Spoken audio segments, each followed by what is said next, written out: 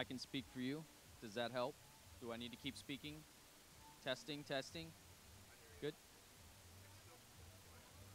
Am I chopped liver? I'm gonna get you some board. Oh no, my card! I got it. Cue card. Cue cards, cue cards. Which one's that? That's just my notes.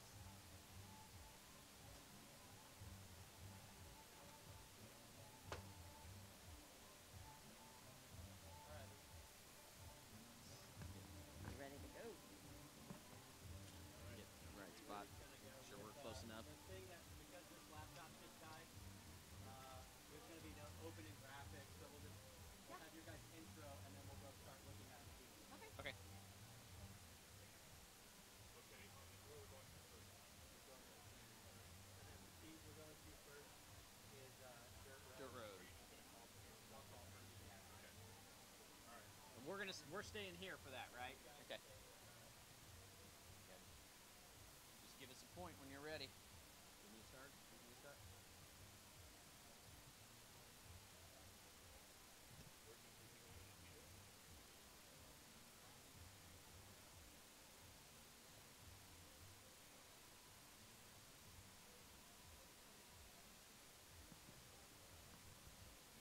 I'm not getting on the radio too well. Dirt Road, Old Virginia Smoke, 1-2 BBQ, Fergolicious, and Boomerang. Yep.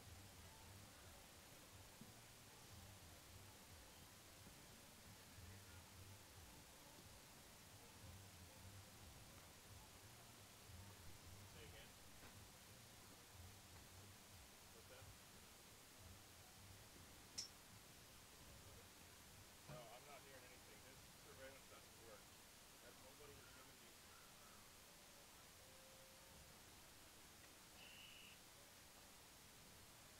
You got a radio? The surveillance doesn't work. The radio does. Channel 1? All right. So I have to call it like this. So Smoky, Dirt Road, OBS, 1-2 BBQ. Dirt Road, OBS. Dirt Road, Yeah. Fergie, and Boomerang. Okay. Wait. Dirt Road, OBS. Brew Hawgs. Dirt Road, OBS, Bake Dirt Road. OBS, 1-2 BBQ. Yeah. BBQ. Okay. Fergolicious, Boomerang. Boomerang, Shake and Bake, Sugarfire. Shake and Bake, Sugarfire, Brew Hawgs. Brew Hawgs. Smoking Hills. All right. Smoking Hills, And Gettin Basted. Gettin Basted. Okay. That starts here and horseshoes around. We're just gonna. Yep.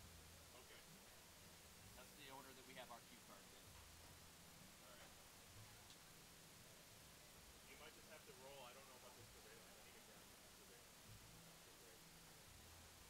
Okay, great. Let's get going. Okay. All right. Camera's over here. I keep wanting to look this way. About 30. All right.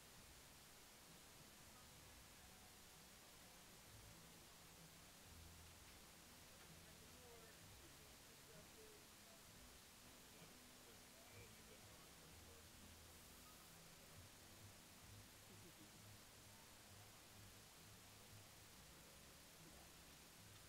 Some frozen Stuff. I got you.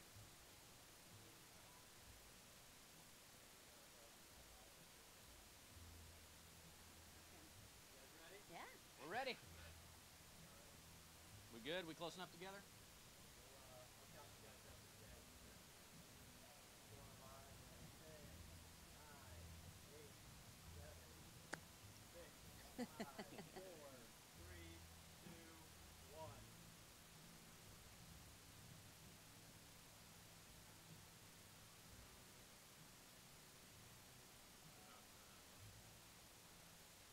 Stand by.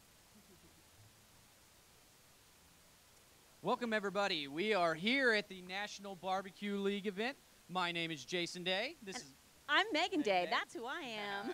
we are Burnt Finger BBQ. We are going to be your hosts today for the Blues, Brews, and Barbecue contest here in Springfield, Missouri. We're live at Club Rodeo. Yeah, and this is the last time. This is our second one, right? So the last Yep. time we were here, we were down in Kansas City. We were at the Big 12 Big Q competition in Kansas City, Missouri. And now today we're out here in Springfield, Missouri. Yep, today we're going to be giving you a live look at some of the top barbecue teams in the country. Last time we saw Shake and Bake take the overall grand championship and Mr. Dirt Road BBQ with Reserve. We've got both of them here today with a whole slew of other teams as well. We're going to be following some turn-in boxes. This time we're going to take them into the judging booth as well to give you some live judges' reactions to see how their food actually reacts for those scorecards. Yeah, and it's exciting because that's not something you normally get to see, but we're going to take you in there. Yep. So each of the categories we're competing in today, it's chicken, ribs, pork, brisket. And what we got here that we'll be showing how the judges handle later is these scorecards. They're going to be assigning a score of 1 to 9 for each one of the entries. They're going to score them in categories of appearance, taste, and tenderness. All of those scores get added up to a total of a possible 180 points in each category. And then we're going to sum those across each of the 4 categories to see who our overall winner is. All right. I think we're going to start taking it live over to some of the teams. Should we head down and let's Yep. meet some of our teams competing today? All right, first we've got Dirt Road BBQ from Kansas City, Missouri. They've been competing 7 years on a Jambo. They are also our American Royal Reserve Grand Champion in the Invitational, and our last event at the Big 12 Big Q are Reserve Grand Champions. All right, good luck, guys. Good luck, Dirt Road. All right, next up we've got Old Virginia Smoke. Luke is out of the West Virginia area. It's Bristow. Did I say that right? That sounds good enough to me. Good enough. They've been competing since 2012, and today they're doing a backwoods smoker, G2, a Jambo, and I think they got some gateway drums hanging out there. You may remember Luke as the barbecue champion at the World Food Championships, and little partner in crime is called Little General. All right, next up we've got 1-2 BBQ, Mr. Steve Hayden out of New Berlin.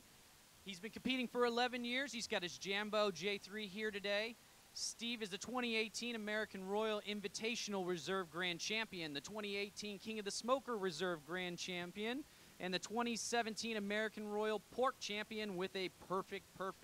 Good luck, Steve, in 1-2 BBQ. Up next, we've got Richard Fergola with Fergolicious BBQ. He's out of Gardner, Kansas, and he's been competing for about 7 years.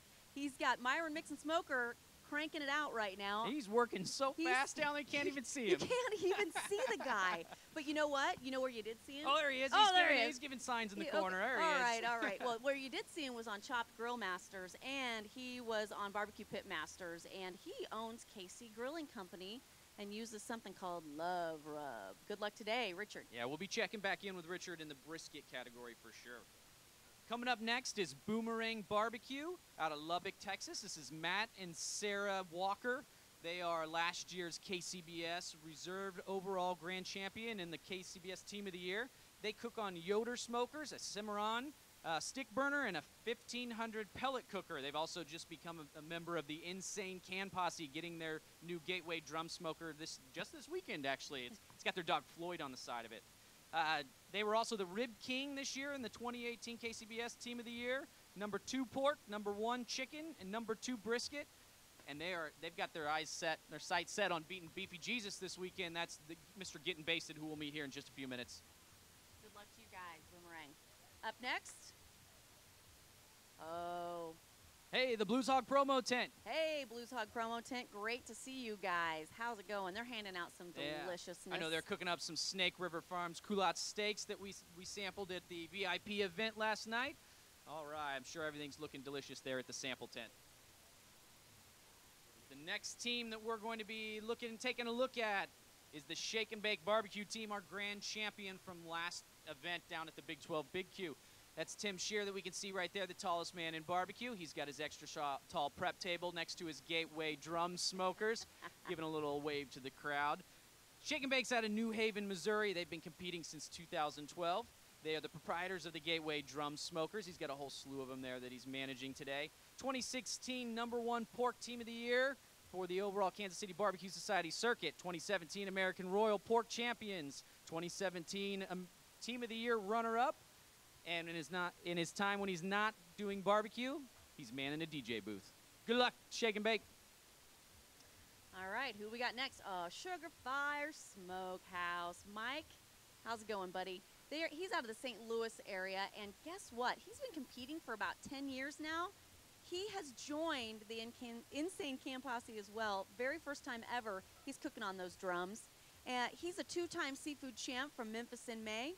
He's got some of the best barbecue in St. Louis and a Patriot Award for hiring veterans via the U.S. government. He's doing competition in restaurants. Good luck to you. I hear there's a bet between Fergolicious and Sugarfire Smokehouse, so be sure and stay tuned and see who's going to win that bet. $100 is on the line. All right, next up out of the St. Louis Barbecue Society, we've got the SLBS Barbecue Team of the Year, Brew Hawgs BBQ. This is a team of Keith Boatwright and Nate Groden. These guys used to compete separately under Brewmasters and Outlaw Hogs. All right, they come together now to make Brew Hawgs. Keith was the 2015 Sam's Club Barbecue Challenge overall champion. And this last year, 2018, the two of them combined were the St. Louis Barbecue Society Team of the Year. Overall in their careers, they've combined for 30-plus Grand and Reserve Grand Champions. Welcome to have you guys. All right, next up we've got the Smoking Hills. We've got Lauren and Cheryl Hill from Overland Park, Kansas. She thinks they've been competing for about 14 years, right, Cheryl? Gateway Drum Smokers is what they're cooking on. In 2015 was their year. They were the American Royal Invitation Grand Champions. Then they went on to win the World Food Championships Barbecue, and then they took it all with the World Food Championships in 2015 as well. Welcome to have Lauren, the Gazelle, Hill, and Cheryl. Good luck today, guys. All right, last but not least, the man that everyone refers to around here as Beefy Jesus. It's Brad Leiniger with Gettin Basted out of Branson, Missouri. He's been competing since 2012 on a slew of Gateway drums that you see lined right up there in front of his cook site. He's the 2018 Kansas City Barbecue Society Team of the Year. They have a restaurant down in Branson and in Hollister, Missouri. The Gettin Basted restaurant's in Branson and the Downing Street Poorhouse is in Hollister. And this weekend he's got his eyes set on beating his rival, their champion from the last event, Mr. Tim Shear from Shake and Bake Barbecue. Good luck, Brad. We'll check in with you a little bit later. All right, now that we've met our teams, we're going to step through a little bit about what these guys are going to be trying to accomplish today. So we've got 4 different categories that they're going to be cooking for. Right now, they're working on their chicken. We've got a few minutes left before we get into the live look on how these guys will do their chicken boxing. And then we're going to follow them through. So should we dive back into the scorecard here a little bit? Show folks at home what these judges are going to be looking for? The wind is crazy. The wind is crazy. Yeah. So these are the mats. These are the place mats that the judges will all have in front of them. And they'll start putting each of the entries that they receive in each one of these little spots. So there's 6 judges is how we're gonna. Can you see that? Can you see that? So 6 judges. They're gonna have 6 entries, and they're gonna put them down on that spot so that they can try it, take a bite, make their scores, and be able to keep them in order. And in between those bites, they're also gonna take some crackers, and they're gonna eat those and do a little palate cleanser. Hopefully we'll get to see some of that action today when I go inside and do that. This yellow one right here, this yellow card that I'm going to hold up. We got some wind. Sometimes you want to see that thing, and sometimes you don't want to see that thing as a competitor, because that's the comment card. These are comment cards. When a judge has something to tell you beyond just your scores, this is what they use. So it'll be interesting to see if we see any of these come out of the judging booth today. For the most part, these score slips here itemize exactly what the judge is adding up for each of the contestants. The scores range from 9, being excellent, all the way down to 1, disqualified. So we don't want to see any 1s today. We'll see if these guys can get all their food in and be eligible for points. What would be a disqualification, Jason? Can you kind of talk about that? Yeah, there's certain rules that the teams have to abide by, specifically around the garnish, the type of garnish that they use. You're not allowed to pool any type of barbecue sauce in the corner of your box. If you want the judges to sample barbecue sauce, it needs to be applied to the meat. There can also be no foreign objects. If there's toothpicks, there's aluminum foil inside that competition box, you're going to get disqualified.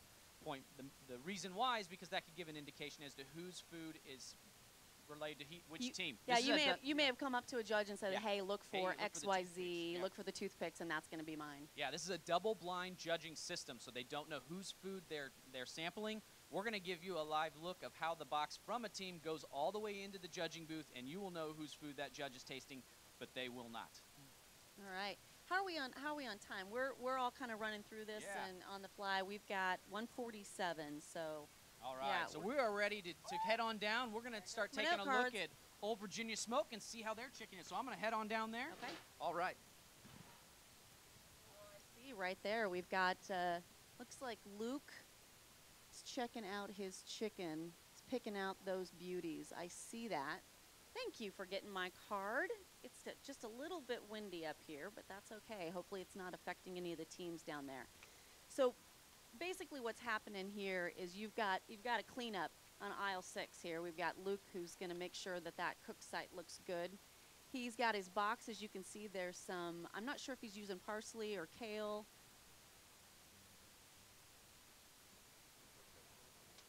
I'm going to throw it down to Jason. He's talking to him.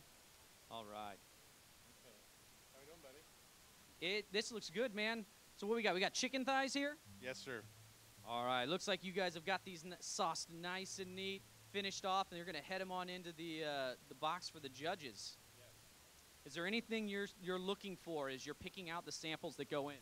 I'm looking for 6 or 7 of the same size. Looking for juice, tenderness, how they feel in my hand. So one of the things you were telling me earlier that you weren't sure if you were going to give us a live look at, 'cause you didn't want one of your secrets to be let out, was how many chicken thighs you were actually going to put in the box. It looks like maybe with the arrangement you're starting here, you may go a little bit more than the typical 6 chicken thighs. Is that right? I might go a little gangster on it. I like it. I like it. So looks like he's going to be stacking 2 on each side there. That'll give him a 7 chicken thigh arrangement. Typically with competition barbecue, you do have to get at least 6 samples into the box. That's going to give 1 sample for every one of the judges that will be sampling this food. Is there any reason why you think you need to have 7 in there? I just think it'll be a little different, show us a little something new, and hopefully give judges a nice choice today. Yeah, the last time we talked to somebody about this, they said they like the 7 in there because that gives the last judge a choice. They're not eating the leftovers from all the other judges. It gives them the option of choice as well, and it never hurts to give the table captain, the guy overseeing the judging, a little snack as well. So, all right. So what these guys are doing now is finishing up, touching up any of the little edges. We see some Q-tips here. There's some sauce spots that are on the edge of the box. All that plays into the appearance score. So he's touching those areas up, trying to make this box look as beautiful as possible. All right, Megan, we're going to come back to you. Well, okay, great. Thank you. I'm so glad you're back to me, and wanted to talk just a little bit about, chicken. Most of the guys that are going to be out here are going to be thighs. That's usually what they're going to go for. Every now and then you're going to see someone who's going to set themselves apart. As you may remember, there's wings, there's drumsticks that they could do. Last time we were out in Kansas City, Brad turned in some wings. Didn't turn out, I think, the way he was hoping that it would, but typically people are going to be doing those thighs. You've got people who are going to think that they want to do scraping of the chicken skins, people who are going to inject brine. We had some conversations with some folks out here earlier today, just kind of trying to figure out what it is that they're doing, and hopefully over the course of this year, you're going to see some different ways that people are using some flavor injection within their thighs. All right, I think we're going to pass it down on to Jason. Okay, Jason, you're up, buddy. All right, we're still here with Old Virginia Smoke. They're finishing up their box here, just touching up some of the areas. Now, I noticed here you're using the sauce off of the chicken thighs, not the sauce that's inside this pan. Can you give me a reason why you're doing that? Well, we set the sauce and we put it in there on the can and got a little more flavor on it. So we don't want to use sauce that doesn't have that flavor on it. We want everything to match. Gotcha. So these chicken thighs came off the pit originally. You put barbecue sauce back on them. The sauce has thickened up and almost caramelized a little bit. So you want to make sure that flavor is what's getting back on those chicken thighs. Makes sense. Whoa, what's that guy? Maybe a little finishing salt here. A little touch of love right at the end. All right, let's see this going on. Nice. So what this is going to do is just add a little flavor pop to those judges. What we didn't see is these guys sampling this chicken before they started boxing. So they know exactly what this tastes like, and they know exactly how much additional seasoning to put on here. Is this the final step? Is this the last thing, or we got anything else? All right. We got our substitute little general. Do you need to do anything special? Do you need to kiss the box or anything before it heads in? No? No little dance? Good luck dance? All right, here it goes. Closing her up, and that's it. And we'll follow this guy on up to the judging booth. Good luck to you. Thank you. What do you think? How'd it go? Good chicken. Tastes good. All right. We're heading back up to you, Megan. Okay, here we are. We're back up here. So what's happening now is all of those teams are starting to put their chicken entries together, and they're going to take them up to where all of the judges have congregated. You can see a live look inside here right now. How cool is this? You can see the teams are bringing in their boxes and setting it down ever so gently. Want to make sure that it doesn't get jostled, because really appearance is very important. You've got every single one of these teams that have a window of time. You've got 5 minutes before and 5 minutes after, and there is no forgiveness on that. And you can see you've also got your rep, Miss Kim's in there, talking with talking it through, making sure that everybody that's coming in, they're recording it. They're going, like Jason had said earlier, we've got a 2-minute warning? Is that what we heard? What was that warning? What was the warning? 2-minute warning. So that means warning. the teams have 2 minutes to get their boxes into the judging area. Yeah.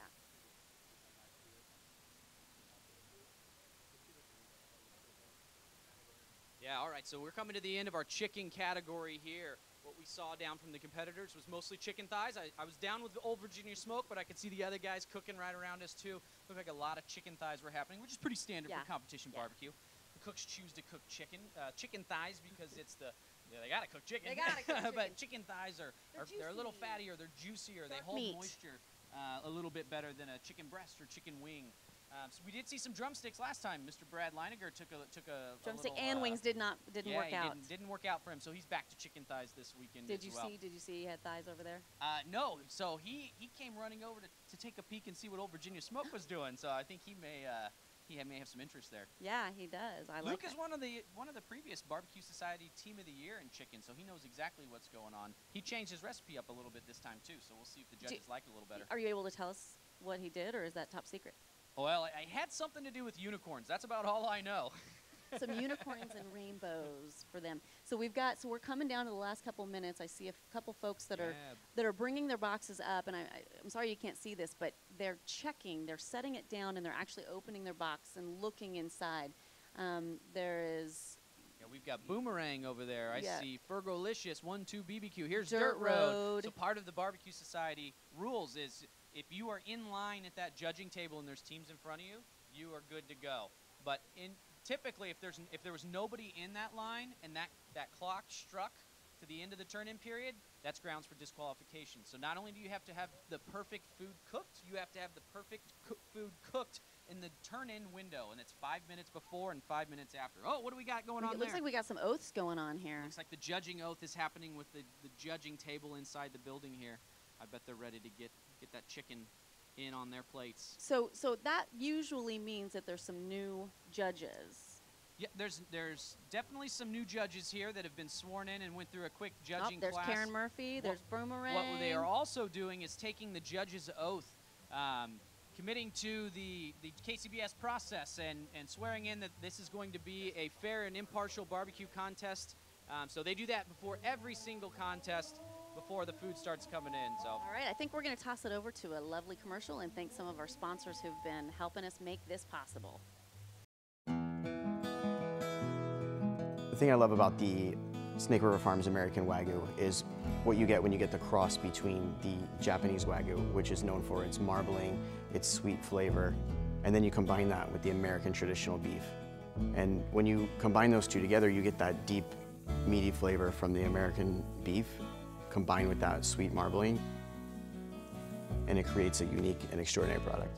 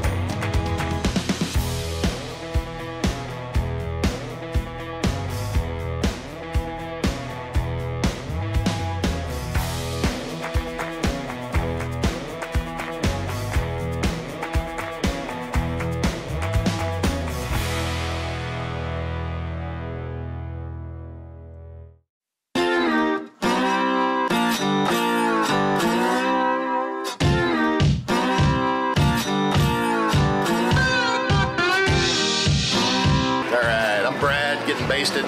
We're gonna tour the bus, tour the little cube back there behind it. Let's go have a look. Pretty much everything on this beauty is broken. So, you know, it's all barbecue equipment. We're very good on buying stuff, very bad on maintenance. So the step doesn't work, but we've got a replacement. So,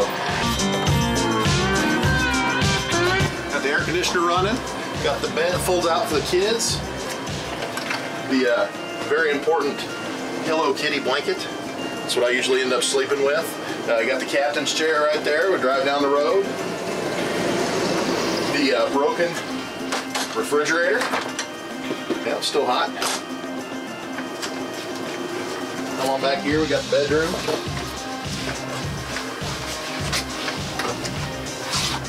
Beautiful. Shower, all the good stuff you need. That's the bus. That's where we all sleep. We usually have, I don't know, we'll probably have 8 people crammed in this stupid thing this weekend. I'm not even sure who all's coming down, but a bunch of kids and everybody else. That's the cooking happens back here in the cube.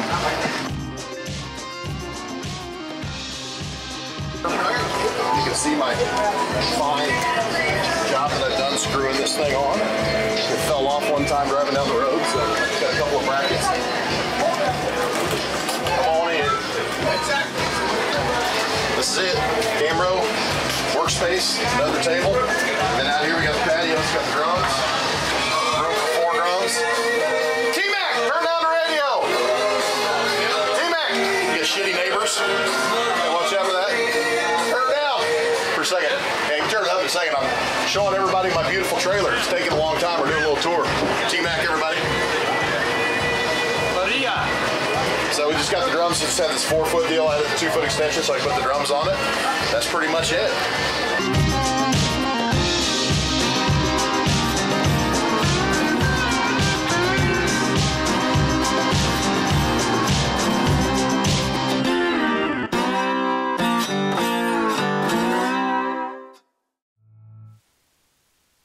Back here at the National Barbecue League event at Blues, Brews, and Barbecue. We have the chicken category underway right now. All of our teams but one have their entries in the judging booth. Mike Johnson with Sugarfire Smokehouse. He's still out here prepping his chicken.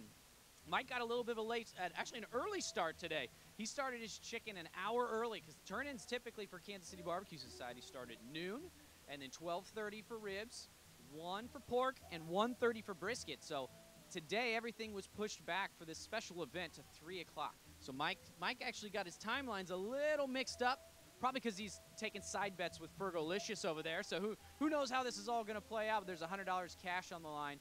The timeline, the time clock is actually ticking. I'm looking over there at the turn-in booth to see if we're going to get him coming up any moment now. We are probably getting down to the final seconds, maybe even final minutes or seconds for when that turn-in window will close. And if that happens, we may have a disqualification today.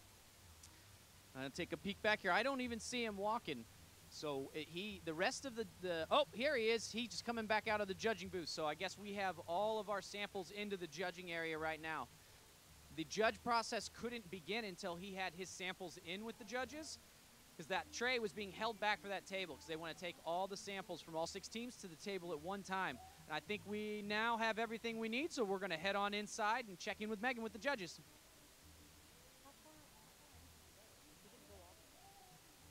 She's live. We're inside. We're here with all of the judges. So what just happened was we had Sugarfire pulled theirs in, and first stop is going to be, come on over here. We've got some stickers that they change out the numbers because this is double blind. We don't want anyone to know whose box it is. We don't want there to be markings inside the box. They don't want anyone to know what the number correspondence is. So they're going to change out those sticker numbers. So when those judges get that box, they really have no idea who the team is that they're going to be judging. And so come on in. We're going to take a look. I don't want to show those stickers. That's super, super private stickers, but you're the sticker station. And so, and it is a very serious job. It is. You were waiting on that last one. Yeah, we couldn't deliver the rest of it to the table until that last one came in. And once it came in, we were able to put the last sticker on and get it over there. So you had probably a good solid 2 to 3 minute wait. Is that right? But how long? We probably waited about 3 minutes, but he was still within his window, so it was okay. It was good. Still within the window, but there's some strategy there. So there's some folks who will say, hey, I'm going to make all those guys wait until I get mine in, and mine's going to be piping hot and fresh. So, you know, some strategy there. But that's it. You never know. You never know what's going on, or it might just be that he didn't get it done. I don't know. But he got it in time, which is the most important part, because we talked about the fact that you can get disqualified. That is one easy way to get disqualified, is if you don't make it in on that window, and there is zero tolerance on that. So they watch it down to the millisecond. So what's happening over here, we're going to kind of get in. This is, I got to make sure I'm not going to get my hand slapped. We're going on in. Okay, this is really exciting. I've done some judging myself, and it's really fun to see how intense these guys and gals are. A lot of people have taken the class. You learn about what's going to happen, but until you're really in and tasting it, you don't realize, I mean, you could have 6 beautiful entries right on your plate, and every single one of them could deserve to win. And that's what's going to happen here today, is you've got the best in the country that are competing. So you want to go on here? He's going to get in a little bit closer, and I'm going to kind of let you know what they're doing. We've got 6 folks with entries. We've got a table captain who is going to show those boxes for the presentation. To get ready, this is exactly what she's doing right now. She's making sure that every single person gets a chance to see what that box looks like, and they pick whichever piece and then pass it to the next one.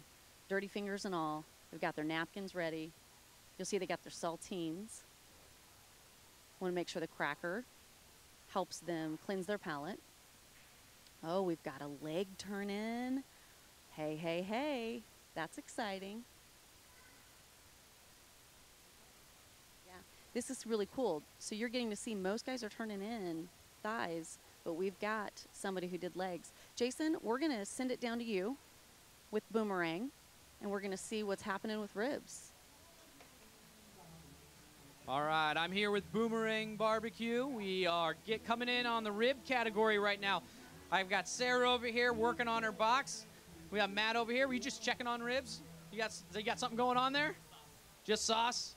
All right, he's got his sauce in a pan, soaking up some heat, soaking up some smoke. I'm going to stay out of their way a little bit. They're a well-oiled machine here. Why aren't you wearing your Rib King jacket? They get mad.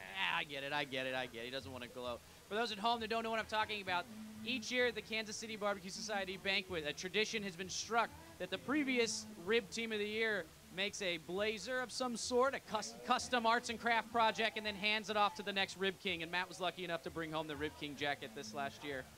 So what are we looking for as far as time? How long are we until we see something come off of the pit? About 4 minutes. About 4 minutes?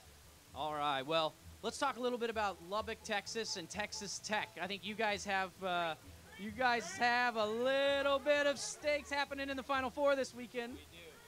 I know everybody at home's looking for Pat Mahomes to be on the Texas Tech game as well. He has to be. Yeah. I get it. All right, that's enough about that. You just had to get it in. Had to get it in. Texas Tech.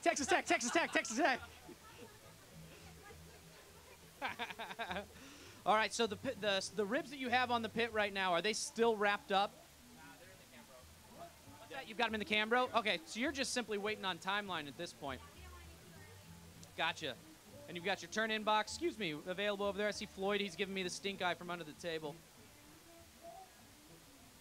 We're waiting just so they stay nice and hot. Is that what you're looking for?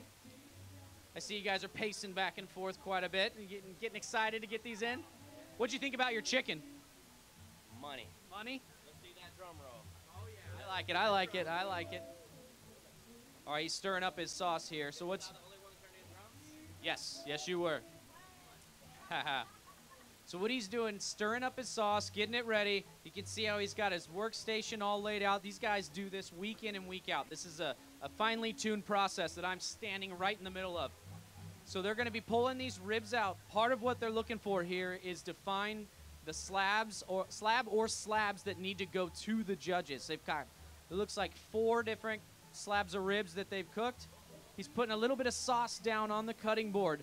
I assume that that's so when he puts his ribs down, they're not hitting just bare cutting board. There's a little bit of liquid on the surface that's going to keep that bark attached. And they've worked really, really hard to put flavor inside these ribs. Not just the rib from the rub and the seasoning, but also the liquid that go inside here. A lot of guys do brown sugar and honey, and I think you, as you told me earlier, you're in the same way. You've got a lot of good sweeteners inside here. They want to complement the natural pork flavor and try and get as much flavor into that judge's mouth as possible. So how'd that first slab feel? They're tender. They're tender. They look tender. So what I'm seeing is some blowouts happening. That means the blowouts are on how the bones are attaching on the back of the rib. That means they're perfect. That means you like the blowouts. All right. Nice. Noted. You're not going with any of those? Look at these guys. Look at the color on that.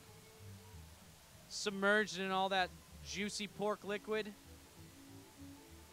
And then down. I see he's got an electric knife here. You're going to run that through each one of these bones, and then they're going to taste each slab to figure out which one's going to go to the judge. All right, and I think we're going to go up and check in with Megan in the judging tent.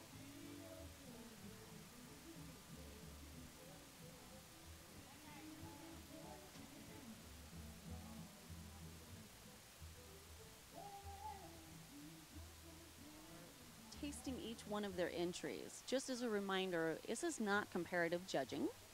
Each one of these entries has an opportunity to get a score between 1 and 9. 1 being disqualification, as we've talked about, and number 9 being excellent. So they really do have the opportunity to have 9s on every single piece of chicken in front of them. I'm hearing some moans and some delicious, responses to what they're eating, and you can see we've got judges who are kind of picking off some of the parsley, picking it out of their teeth. We've got some thumbs up, some big wide eyes, so that's fun to see. You just really don't get a chance to get in here and see this. But what they're going to do is bite through skin. That's what we're looking for. We're looking for juiciness, making sure that the chicken has a flavor that's maybe not a standout flavor. That's something that's really important. It has to be a good balance. And if there's a standout flavor, a lot of times that would work against a team.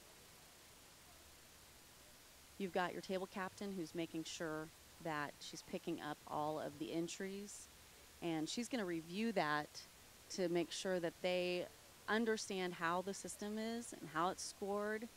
If she sees a low score, she may ask them to fill out a comment card. We talked about that yellow comment card. It can be that it was the best chicken they've ever eaten, or it could be that, man, that was too salty, or giving some kind of critical feedback. Sometimes it's a good thing to get that yellow card. Oh, we have a yellow card being written by one of the judges. Be curious. We'll see if we can get some commentary on what that comment card says. We've got everybody writing down. Again, appearance is the first score they're going to get. Taste is going to be the next score, and tenderness is going to be the final score for each one of those box numbers. Oh, and look at this. We've got some family that's here. How fun is this? They're lining up to get what's left of that chicken. Can try those. Be anxious to find out who turned in that chicken leg. If Brad came back, do we know if Brad turned in the chicken legs? We don't know. I'm getting the nope, no clue. Yeah. All right, guys, we're going to toss it back to Jason. The fun has just begun here in the judges' arena. Have fun, Jason. All right, we've got all the slabs out, still here at Boomerang BBQ. So what he's done, Matt's gone through and he's sauced each one of these slabs on the top side and then flipped them over. And as you can hear, he's got his electric knife going on here. He's just zipping through each one of these slabs, just slicing them all up. I think he's probably checking for tenderness, how the meat feels on the knife. And you can see here, I was talking about the blowouts on the back of the bone. I'm not going to stick my hand in there right now while he's got that electric knife going. But it's some of these bones you can see, like right over there, where the bone's sticking out a little bit further. The back membrane that's on these ribs, the bone's releasing from. That's an indication of tenderness. And Matt said he's seeing exactly what he wants in each one of these ribs. It's been a good rib day for him. He's cooking St. Louis spares here. This is their first taste. They're in game face right now. They're looking pretty happy. Is this what you're wanting to see? What you're wanting to taste? Yes, sir. All right. So, there's a line of people here that are interested in helping taste these.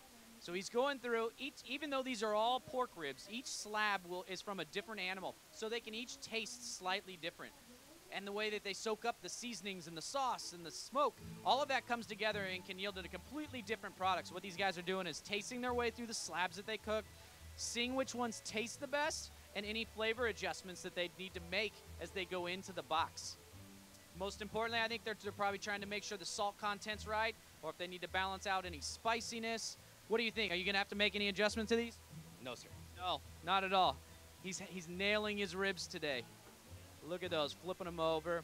So it looks like from what I can tell, you guys are concentrating kind of right in the middle of the slab. So that's the short end. We're working our way back down towards the long end. And then he's done. The goal here is to get at least 6 ribs in the box. So we need 1 for each judge. It looks like here he's sizing up color, appearance.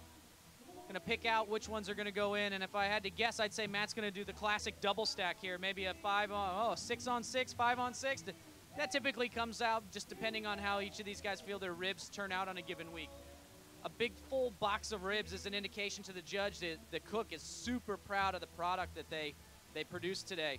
It could be that you only have 6 ribs that are turn-in worthy, so teams aren't afraid to send 6 bones in. But as me on the cook side, I'm always looking to turn more than 6 in if I can get them in the box. All right, we're setting them here. Are these going to go back on the pit? Yes. All right, so these guys, he's got some sauce on them. He's sauced the tops, putting a little more, squeezing them on this rack, and they're going to go back on the pit. So what he's doing here is dropping them on. It's going to close it, and these ribs are going to soak, especially with that sauce on there. The sauce is going to, like we saw on the chicken, it's going to tack up a little bit. It's going to get a little thicker, and it's going to soak up some of that smoke. So when these ribs get wrapped up in aluminum foil, that steaming process will actually drive some of the smoke flavor out of the pork. And this is an easy way to get some of that smoke flavor back on the ribs. Just add a little sauce, put them back on your pit. You also have to be very careful not to run too much smoke during this time because that can very easily get overpowering.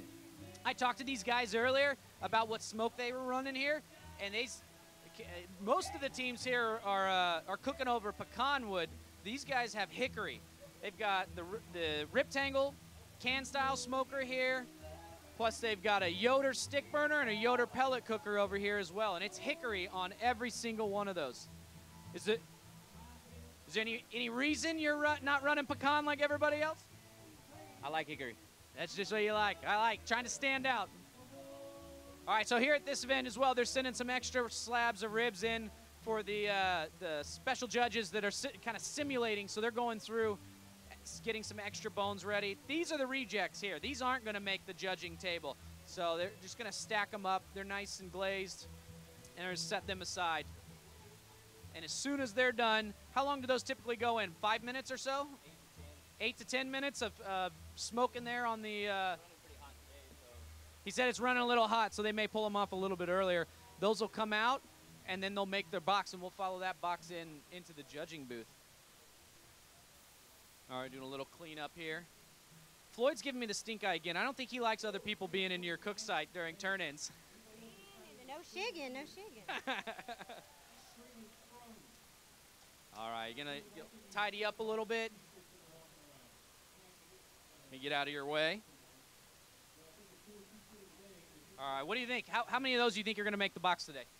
8. You think a full 8? 4 on 4, 5 under 3? The only way we can really do this.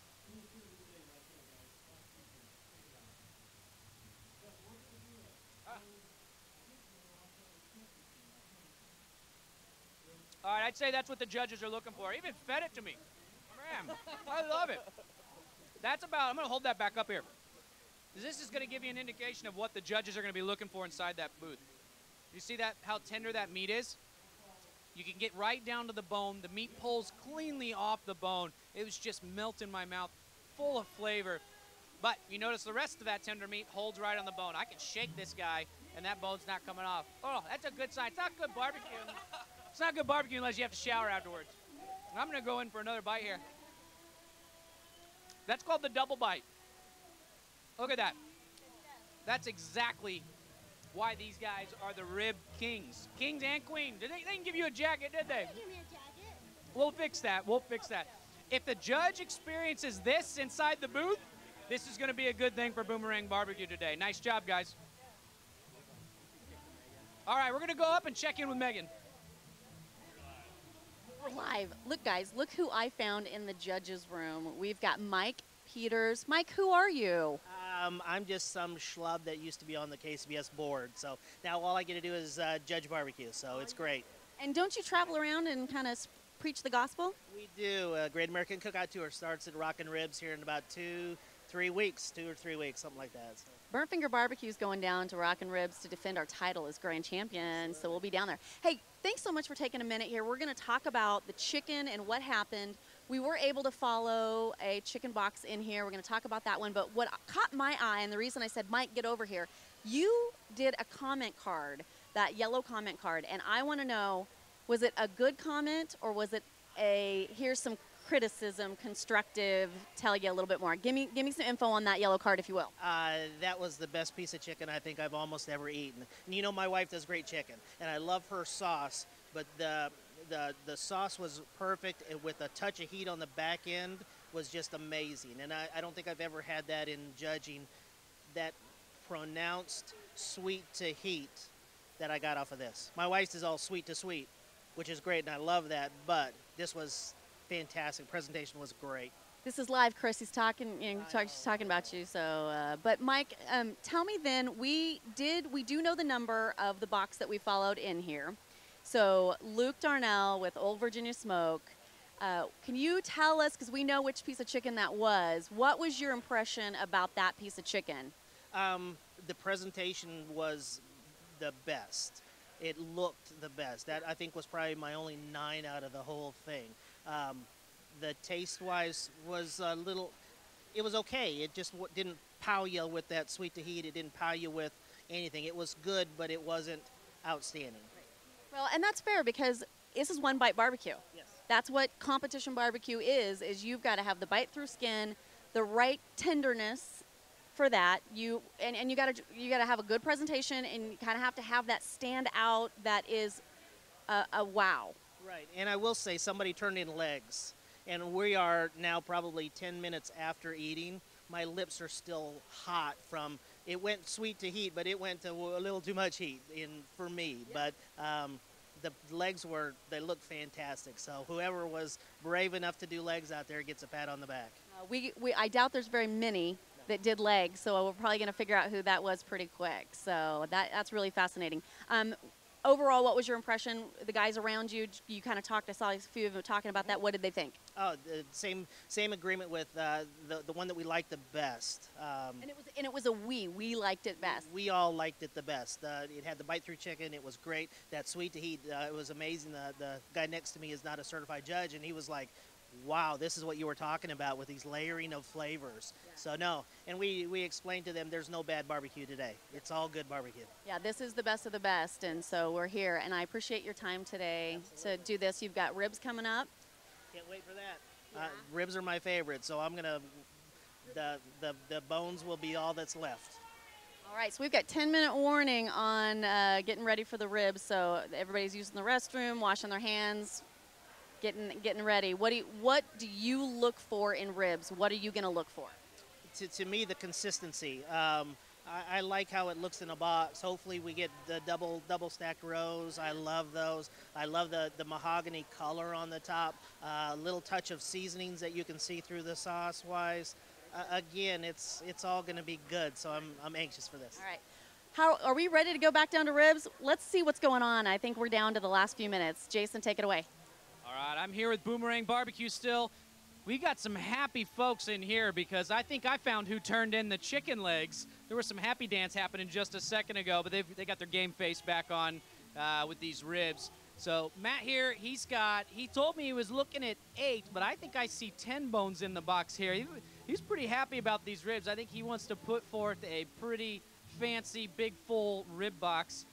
all of the ones except the end pieces you had on this rack here that came off the pit have made it into the turn-in box. And this, from a competition barbecue perspective, is about as pretty as you can get for a barbecue turn-in box, which is exactly why these guys were the rib teams of the year last year for the entire season for the Kansas City Barbecue Society. So what he's doing now, he's looking at some of these areas that need a little touch-up. Sometimes when these ribs go back onto the cooker for that final glazing, the sauce can soak in. You can start to get a little bit of a matte finish in a couple areas. So he's dragging his glaze right back over the top, trying to make sure that high gloss shine sets in. What that's going to do is make it look really, really good for the judges, as this is going to sit probably 15, 20 minutes or so before the judges get around to, probably 15 minutes by the time they get through appearance. It walks all the way through to the judging table. So this high gloss shine is going to hold up and make this look juicy even after this barbecue sat for about 15 minutes. Sarah's digging in here with some tweezers. Looks like she's making an adjustment to the box of the parsley. She was meticulously working on this as I came up a few minutes ago. There's a perfect bed of, it's actually not parsley, that's kale under there. Kale that she has sculpted and pressed down inside this box. What are you looking for? Is there anything that you're trying to identify? Just to make it look nice and neat. You don't want anything chunky sticking out. Just nice and smooth and pretty. Well, I'd say mission accomplished there.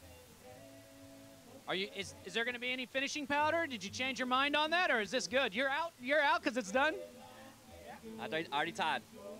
And is that exactly what you're looking to do at a contest? Yes. All right. You like that? You turn that in every week? My ribs this week weren't that straight, and so I think I did a good job on them. Yeah, they look. Yeah.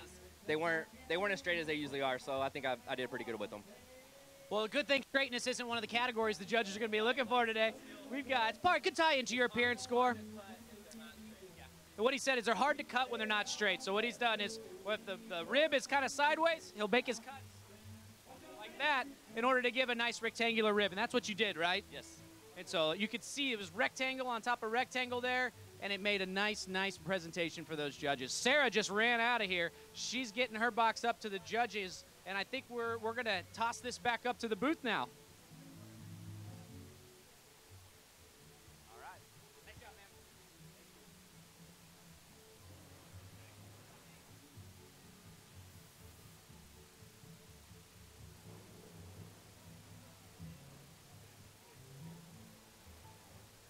All right. So doing a little commentary here on what's happening. We have got teams turning in ribs right now. The window has opened, and looks like Boomerang just turned in their ribs. I think Jason's been following some action with them this whole time. So as a reminder, they've got 5 minutes before and they've got 5 minutes after the hour to get this, actually half hour, sorry, to get their entry turned in. And the judges are putting them together. They're going to switch out that number. They're looking to see what table had the previous entry from that team gone to, and they're going to make sure that they're hitting a different table of judges. That's pretty important. Yeah, we're up. We're live. We're live. So how was that rendezvous? Looks like Boomerang just pulled in and pulled their boxes. They feeling pretty good? Yeah, they feel great. They set out to do exactly what they wanted to do. They had a lot of bones to choose from. They did a full 10-bone box, which was fantastic for them. They're on cloud 9 too, because they got the news while they were carving those ribs up. They heard over the broadcast here that the judges took a liking to those chicken legs, and they were the only team that turned in chicken legs today, so they got an early indication that they may have some good scores. That's interesting. That's true. Yeah, they're hearing that information. We should be getting chicken scores here in just a little bit, so we'll see if they crack the top 3 this time. I already know. You already know? I already know. Yeah. All right. I don't know. We just off for a few minutes. I think we gotta get permission to talk about it. I think we're gonna cut to commercial break here first, and then when we come back, we will check out the top 3 in our chicken category, and then we'll see how the judge ribbing comes. Who's gonna get this? The judge ribbing or the rib judging comes along. We'll be right back.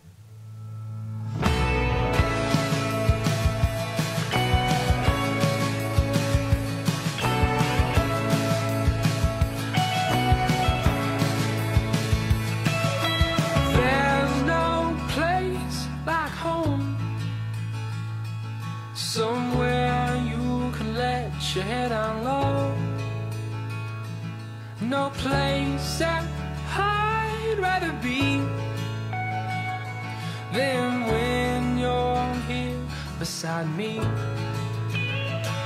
Oh, take me there, take me there.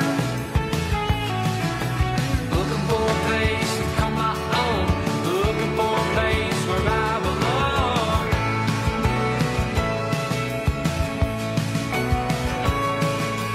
There's nothing in the world like a kind-hearted, beautiful girl. You can search all you like.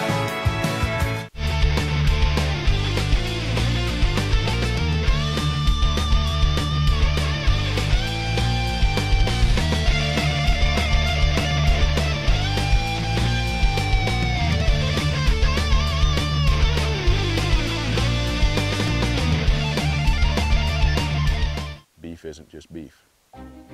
Dry-aged beef has been around forever. We consider it a purifying process. It's really unique. It's incredible. It's a very, very subtle age flavor where you're taking a great piece of meat and you're enhancing it. It's the best dry age in the world. Dry-aged beef should be the purest, finest, safest product that you could possibly consume. It's a great eating experience.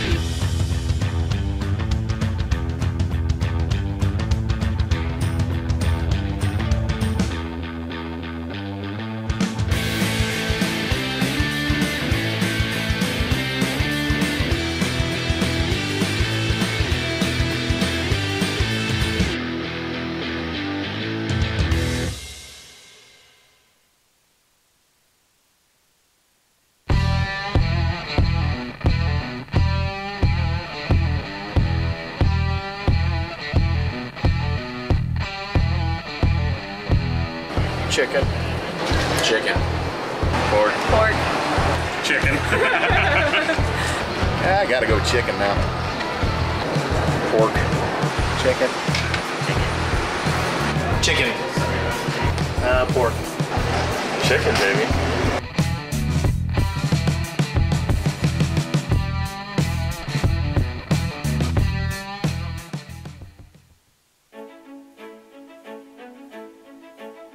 We are Uline, the leading distributor of shipping, industrial, and packaging materials to businesses throughout North America. Millions of customers trust Uline to be their partner for high-quality, carefully sourced products. As a family-owned and operated company with 6,000 employees and an outstanding reputation, we've made customer satisfaction our highest priority. The Uline advantage is our commitment to always provide quality products, unparalleled customer service, and fast delivery to meet your needs. It all started in 1980 at a dining room table with one product, the H101 carton sizer. Today, we have over 34,000 quality products to help run your business. Need boxes? We have the largest inventory anywhere. Looking for pallet trucks or industrial shelving? We have thousands of material handling items to choose from. In stock at every location and ready to ship the same day. Customer service is the heartbeat of our company. A live representative is available 24 hours a day, 7 days a week. Place an order or ask a product question. Our knowledgeable customer service representatives are always available in English, Spanish, or French. There are no automated messages and no buttons to push. You are always directly connected. Browse our catalog and place your order on the phone or online. Our user-friendly website and mobile site let you order anytime from anywhere. We have 13 million square feet of distribution centers strategically positioned throughout the United States, Canada, and Mexico. All orders placed by 6 p.m. are shipped same day from one of our 11 locations closest to you to guarantee fast delivery and shipping savings. Get exactly what you need when you need it. We want to be your long-term partner and exceed your expectations every day. Quality products, unparalleled customer service, fast delivery. Come experience the Uline advantage today.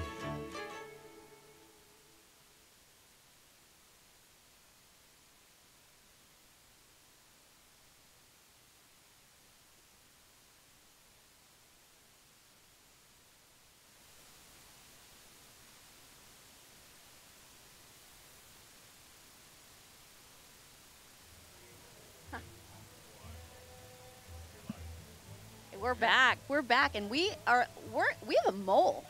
Somebody is telling the teams already who's winning the chicken, and we just can't figure this out. Yeah. So we got some investigating to do. We're going to look into that. We just got the chicken results ourselves here, but somehow those teams out there are rattling through who our top three Yeah, is. so Megan's got the number one first place chicken trophy right here, Yeah, which we're it's about to tell you the results for. Sponsored by Bricktown Brewery. So thank you, Bricktown Brewery, for here at Brews and BBQ. So we've got the results for chicken, and in third place, who do we got?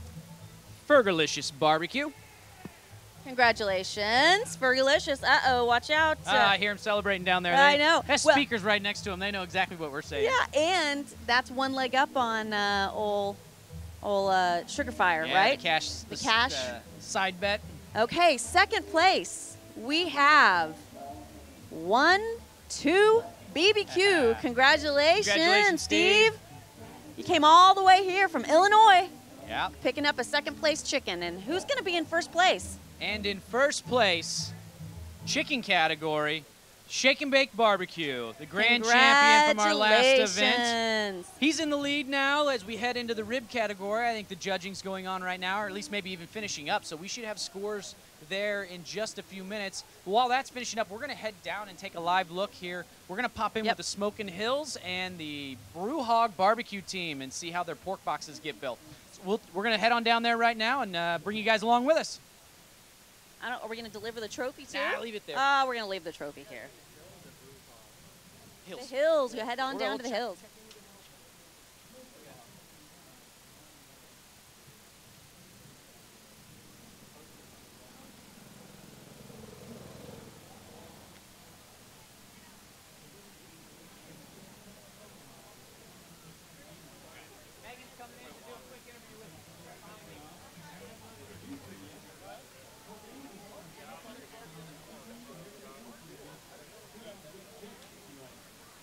Found our mole. Can we interview you guys? Heck yeah. Are we on? Are we live? Is this thing live? Is this thing live? So I've got Cheryl and Lauren here from the Smoking Hills. We're so excited to have you guys at today's competition here at Brews and BBQ. You've had 2 turn-ins already. Chicken, we know the results. Ribs, you don't know the results yet. Well, you don't know your results. So are you ready to hear? So we just announced third place was Fergolicious BBQ on chicken. Second place, 1-2 BBQ. And first place, Shake and Bake BBQ on that dang chicken. That's him, tallest man. So what we don't know is, and what's a little bit of twist, is we're not saying who took 4th through 10th, just to keep that suspense going a little bit. I'm calling 4th. How did you feel about your chicken? Thought it was really good. I was really happy with it, so yeah. Was there anything different for here than you normally do, or did you just cook your chicken? We just cooked it the way we normally do, and it was really good. I mean, it just tasted good. Okay. How about those ribs? What'd you think about your ribs? I thought they were really good too. So let's hope we get in that top 3 on ribs. Well, we'll hear the results here pretty soon, what we're doing on the ribs. And you guys are getting ready for pork. You look awful relaxed here. What's going on? Well, we got another 5 minutes before we're ready to rock and roll for the pork box. So these guys not only have their barbecue timed, but they have their breaks timed. So you know when you can sit down and relax and take it easy a little bit. I mean, it's only like 1:20 or 1:40 right now, so we got plenty of time. Well, I guess it's 12:40 right now. You're good. Okay, well, I think we got Jason's going to pop over here with the Brews Hog crew and watch what they're doing for their turn-in. We ready to take it over there? All right, head on over, guys. We're going to see what Jason's up to. All right, I'm here with the Brew Hogs. They're getting their pork ready right now. So what we got Nate doing, this is the fat cap side of the pork butt. And there's a layer of meat that sits between the fat cap and the rest of the butt. It's sometimes referred to as the false cap. The teams also call this the bacon because it's this stringy meat that just cooks inside of fat. So he's trying to separate the bacon. It's not actually bacon, but it's just a name that barbecue teams have given this little area of the pork butt. He's trying to separate out the fat here, and what he's going to do is use this as part of his pulled. Over there, Keith has got a pile of it from one of the other butts. How many butts were you cooking? Was it four? Four. He had four butts, so he's got a decent amount of this meat to work through. And they're going to pull this together with some of the other areas of the pork butt to make their pull. Yeah, we're going to use the tube muscles that are just sitting right behind the money muscle. So we're going to use that to go along with this bacon. So those tube muscles sit, what the money muscle hangs off the edge of the butt. The tubes sit right behind that money muscle. They're also completely surrounded in fat. Are you leaving them surrounded, or did you carve them out to get a little bark on the tubes? Yeah, I got them a little exposed so I could get some rub on them and stuff, but not totally exposed. All right, this is looking really good, nice and tender. He's got some au jus in these pans here. They'd separated, before we cut in here, I was watching, they'd separated the au jus, so there's a pan sitting right over here by the pulled. They've got some barbecue sauce that they're going to mix in with. We took half of that au jus and put the money mussels in a half pan and put those back on the smoker to keep those warm while we got this pulled prep. So the money mussels are on the pit right now, staying warm. Ultimately, what these guys are shooting for is a row of slices and a big old pile of succulent, juicy pulled pork. He's getting into the tubes right now, so you can see this section here. You can tell he's been in and out of pork butt a whole lot. He knows exactly what the muscles he's trying to get after here. Look at that. Nice and tender. How's the flavor? Not bad. Not bad, he says. Are you going to do any adjustments to this as you're making the box? Yeah, we'll hit it up with a little bit of salt at the end. It's just a few of the spices we used on the outside. We put them in a spice grinder and really dusted them up, and we'll sprinkle that over the top, and that'll kind of blend in and give it a little bit of color at the end, too. Excellent, excellent. Well, you guys keep working here. I'm going to talk folks through what you're doing while you're getting your boxes built, because we've got still a little bit of time. It's 42, so we've got up until 55 for them to get their boxes created. So they got a little bit of time here. Is this going to go back on the pit? Are you guys going to put this pulled back on the pit as well? Yeah, we like to call it the pork bomb. We put a foil bomb and we just kind of tie it up. It looks like a little bomb. So nice, nice. Keep that warm until we slice up our money mussels, and then we'll bring that pork bomb back out and add it to the box. Excellent, excellent. These guys cook on Gateway drum smokers back here, and they were telling me that earlier that Nate is the one that actually got Mr. Tim Shear involved with can cooking many years ago. So I would say I was one of the guys. I would say Jeff Brinker's the ultimate guy, but yeah, Jeff Brinker and I cooked together for a little bit, and yeah, drums have been around for a while. We love them. One of the godfathers of the Insane Can Posse right here. So they added some of the barbecue sauce. They poured in a little of that juice, a little of the finishing powder there to put some salt content, a little bit more of that rub flavor. And this is that pork bomb he was talking about. They're going to wrap that up. It's over to the Gateway drum there, and he's dropping it back on. Are the money mussels on that same one? Yeah, they're on that same one. Looks like, oh, Keith's grabbing his gloves. So let's see if I can go over there. All right. All right, we're going to go check in with Megan in the Smoking Hills right now, and then we'll come back and check on you guys here in a second. Megan, take it away. Okay, guys, we are back over here with Lauren and Cheryl Hill from the Smoking Hills, and I watched Lauren reach in and delicately pull out a couple of money mussels. So that indicates to me, looks like they're cooking 2 pork butts. And they use an electric knife. They've got a generator out here because we're old school. We are not in trailers. We are in pop-up tents. There is awesome crowds that are, you know, onlookers, lots of good noise, lots of distractions. It's no hiding in a trailer. They are in the middle of it all. He's got an electric knife that he was cutting some medallions off of that money muscle, and it looks like Cheryl's picking out some pieces that I'm assuming they're going to do some pulled and some medallion on the money muscle. I'm going to see if I can pop in here and find out what she's doing. Hey, Miss Cheryl, tell me, is this something you're going to turn in? Is this a part? Do you mind telling us what part it is? This is. What I'm doing is I'm pulling some stuff that'll make good pulled pork. The best part I'm going to get from this fat cap right here, because as we dig through that, there's going to be strands down in there. I like to call it the candy of the pork butt. And you can start to see them coming up here, but I'm going to pull this out, and then I'm going to pull it into strands, and that's what we're going to turn in as pulled in the box. Lauren's going to do the money muscle cuts or chunks there, but this right here is what I'm after. Is this? That's beautiful right in there, and it looks pretty moist, right? Hey, for those of you that are playing along in a drinking game, I think I just said a key word for you. I'll say it again: drink up, buttercup, moist. So we've got medallions going here with Lauren. You're cutting those off. 2 pork butts. Did I get that right? Is that what you're cooking? Yeah, we had 2 pork butts today. And so he'll use money muscle off of both of them. We'll either slice one and chunk one or turn in all slices and then pulled. Have you ever just turned in money muscle? No.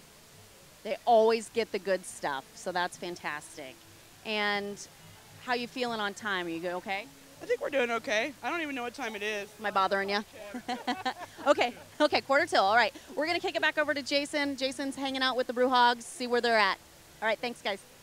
All right, we're back here with the Brew Hogs. They're getting their money muscle out right now. This was in that pit right next to that pork bomb that they just dropped in. So they tidied up the station a little bit, get ready to start boxing, pulling these money muscles out. It looks like he's cutting off some fat here. I'm going to pull this down a little bit. Yeah, just cutting off a little bit of that fat right there. It was right next to that tube muscle.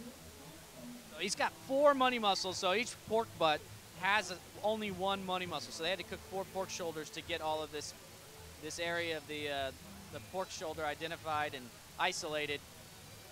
And so looks like you're gonna be lining these up, cutting these into medallion, probably trying to match them for size. How many medallions are you looking to get in your turn-in box? I have to turn in at least 6, so each judge gets a piece, but I also like to give the table captain one, so I try to get an odd number, 7 in there. So we're shooting for at least 7. Lining them up for size right now. Hey, so he's going to cut the ends off, so they're not going to give the judges any of those end pieces. I can also feel how tender it is. That's how he can tell how tender it is. That's going to give him an indication of the doneness and which areas will get sent to the judge. And you see that money muscle looks almost like a tenderloin. It's one of the muscles that hangs off the edge of the pork shoulder, the opposite edge of the bone. You can typically tell it because it's got all sorts of fat striations. We'll get you in on a raw one here at some point so you can see what that looks like. And see, he's matching it up. So what he's doing from an appearance perspective, he wants these guys to look uniform as they lay in the box. So he's trying to see if he can get them to look like they all came from the same pork shoulder. He's not using these end pieces because there's extra bark around the edge. That can get a little dry, a little more overcooked than the middle pieces. So they're focusing really in on the center of that money muscle. Looks like we're gonna maybe you're gonna go for about 1/4 to 1/2 inch thick. I'm gonna do, actually I decided I'm gonna do 2 different kinds of slices. This one was a little bit tighter, so I feel I can go a little bit thinner slice and give them a bunch of thin slices. And then this one these are nice and tender. I'll do those a little bit thicker. So this is an audible on the fly. Right. Excellent. So that's gonna now give them 3 meats when you've got your pork, or 3 different preparations of pork going into this turn-in box. You've got some nice, what I call more traditional style money muscle. We're gonna have some thin sliced money muscle. And then the pork bomb that's in there's got their pulled pork. We're just going through, sizing it up. He just wants them to all be the same size. And that's mostly for appearance sake was in the box.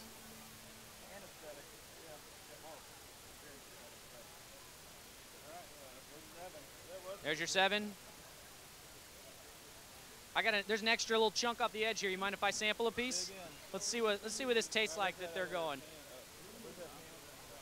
Here's one of the slices. Well, let me get it soft. You do. You can taste the smoke. They're cooking on cans, so it's got a bit of charry flavor to it. Oh yeah, that's in the finishing sauce. Yep. that money muscle just melts. It is so tender. You can tell the bark has almost a char on it, but not too strong, but just enough that you can tell that that's got a good barbecue flavor. It adds some texture to it too. So you got that firm bark on the outside, and then the money muscle just melts inside. Oh, that was delicious. So it had a sweet glazed sauce on it. He said he's going to be putting a little bit more salt on it because he wants to up the salt content.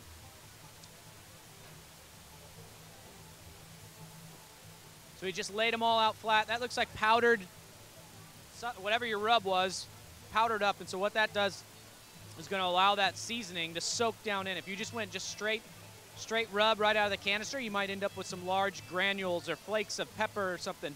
So he's run this through like a spice grinder or a coffee mill to get it at a real fine texture. And what that does is that rub just melts right into the meat and disappears and just gives the salt flavor and a little extra rub boost. All right, so they're lining that up. They've got paper towels lining their turn-in box, and that's acting as a protective layer. And see, their gloves are kind of touching those spots. If they didn't have those paper towels there, that'd be smearing all over their turn-in box. They'd have to come back and clean it. So this helps them stay nice and organized. So they've got their money muscle in. Keith's over at the can. He just grabbed the pork bomb off the pit.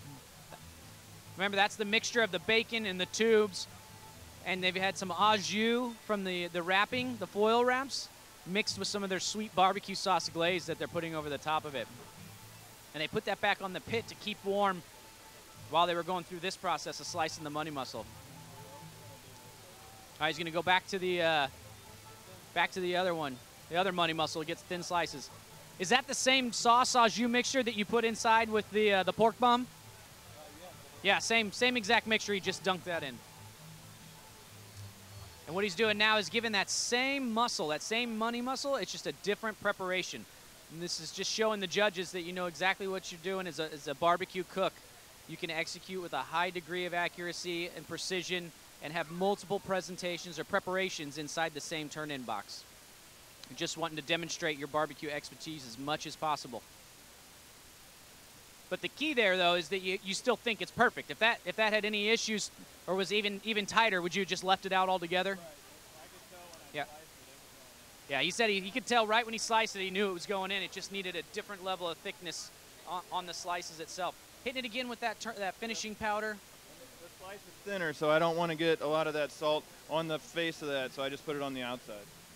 So that salt would go a lot further is what you're saying. Right. On a thinner slice, there's not that nice inner meat to help balance out the salt content. So we have the money muscle running straight across the front of the box. We've got the thin slice money muscle now on the back left corner that he's stacking from front to back. That's a good looking pork box. And it's 1, 2, 3, 4, that's 7 slices. Beautiful. That's me? All right, I better get in and see how this is. Somebody's got to give you feedback, right? Right.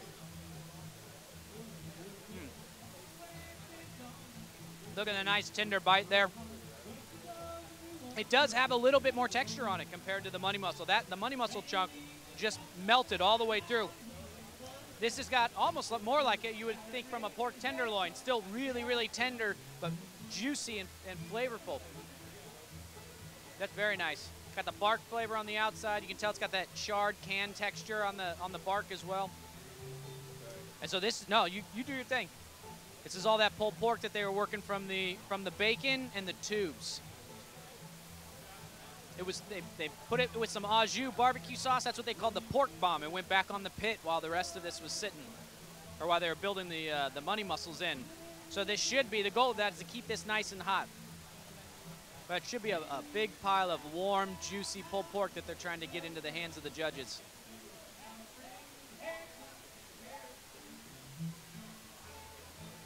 They're using a kebab skewer to get in there and try and style that pile a little bit.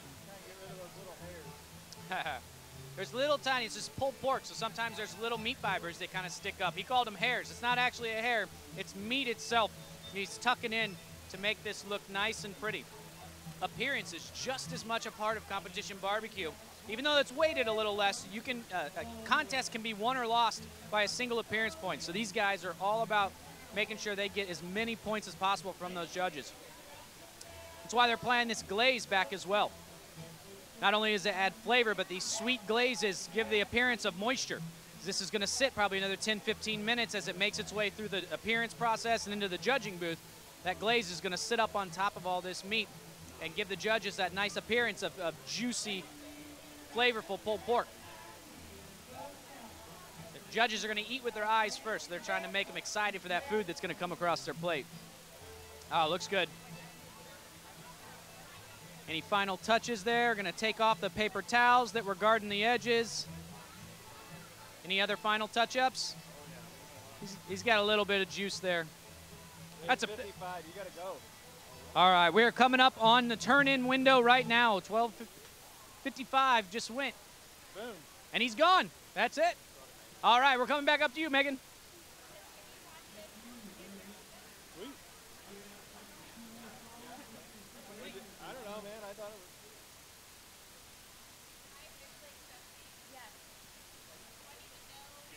We're live. We're live.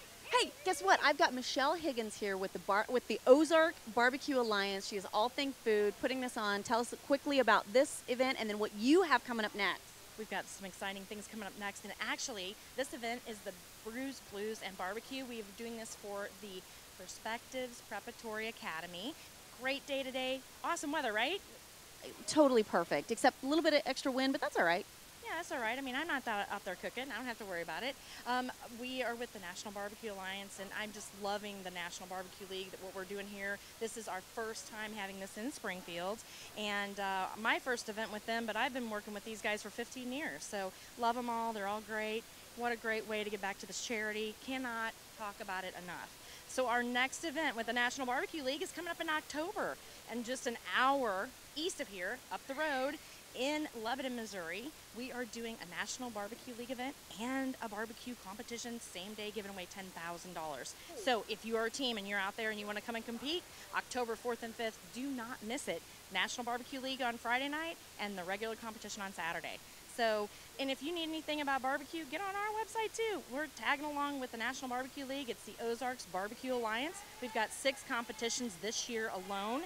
So we're all working with these teams, and a lot of these teams out here will be competing at those events as well. So what a wonderful event today. Thank you so much for coming out here, guys. Great. Thank you, Michelle. And again, the Ozarks Barbecue Alliance coming up, Lebanon. We will be there live to give some more results. And speaking of results, you've got folks turning in. So this is pork time. Pork. Yes. Pork is coming in. We've got ribs though. I've got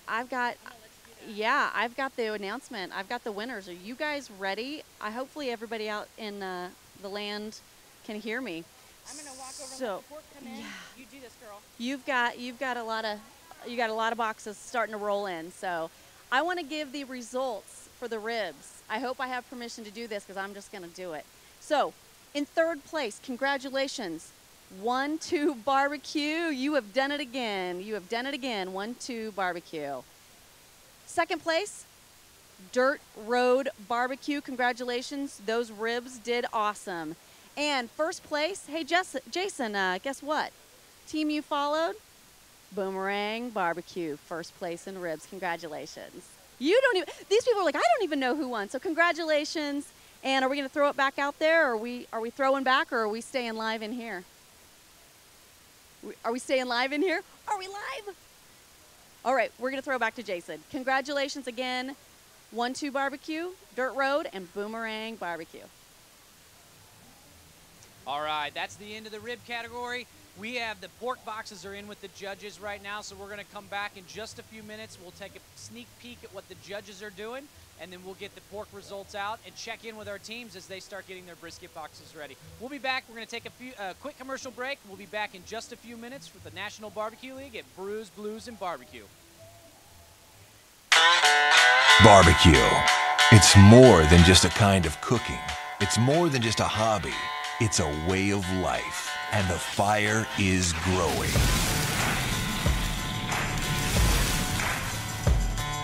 There's about 600 teams competing this weekend. Everybody's just hoping to get their name called one time, to get one ribbon. It's a fire shared by championship pitmasters and backyard barbecuers alike, handed down from generation to generation. And it's a fire that demands only the very best in quality, fresh pork, period. The quality of the meat when it comes to winning barbecue contests is number one. You want to give those judges one perfect bite of the best mind-blowing barbecue that they've ever had. Boy, it feels good. That's why Smithfield Fresh Pork is proud to partner with some of the top pitmasters in the country. These guys don't just smoke the competition, they kick some serious pork butts. These leading pitmasters have made a name for themselves as experts and helped drive authentic awareness for Smithfield Fresh Pork to their large audience of followers. The real truth is Smithfield is the best pork and ribs I can cook. Smithfield, the passion they're putting back into barbecue, it's really exciting times in competition barbecue. Because it's more than just flavor that hails from Smithfield, it's world-class championship barbecue. Everyone knows the road to being king of the smoker starts with Smithfield.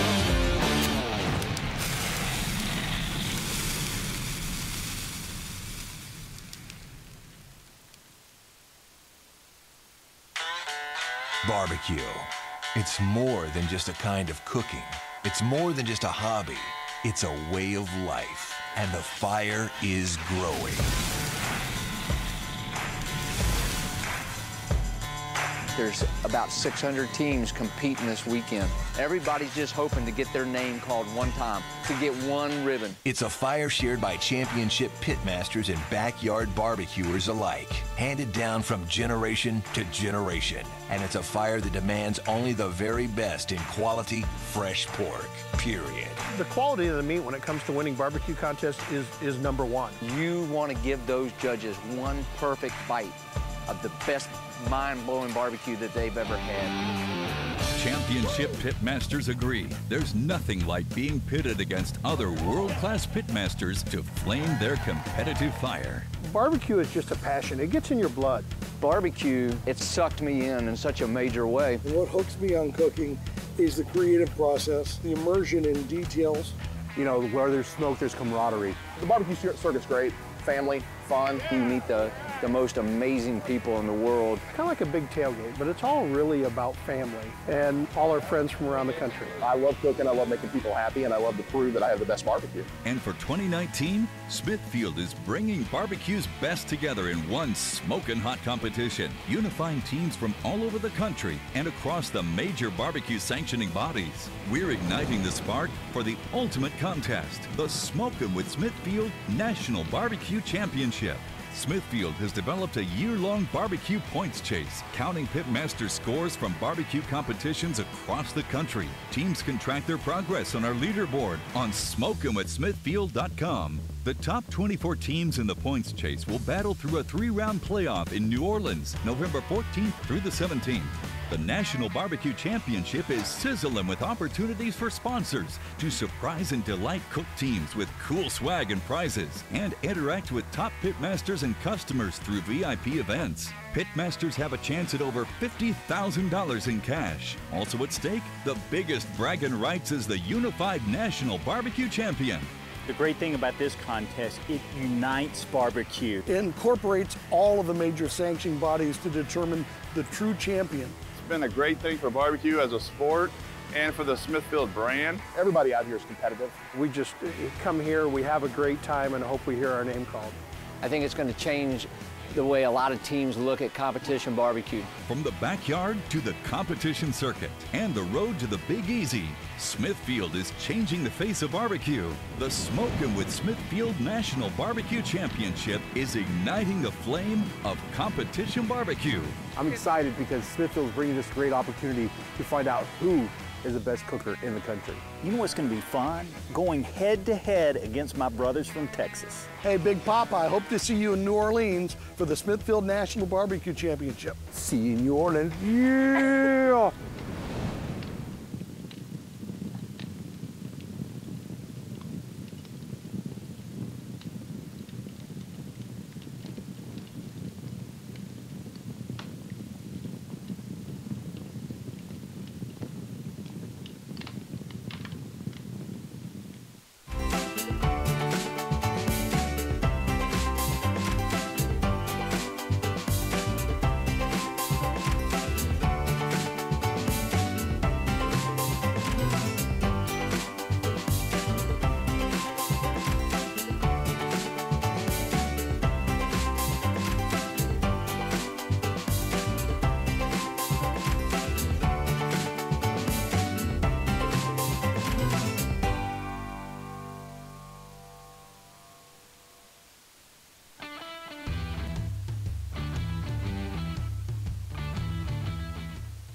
I mean, it's a great cooker to have on your driveway or on your patio because you can get home from work, say 5 o'clock, light the cooker, rub your ribs, put your ribs on, and you're eating by 7:30.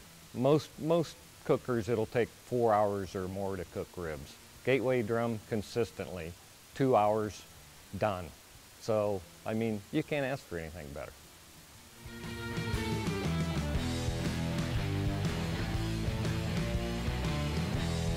All right, welcome back. We're the National Barbecue League here at Brews, Blues, and Barbecue in Springfield, Missouri. This is the second event on the National Barbecue Tour this year.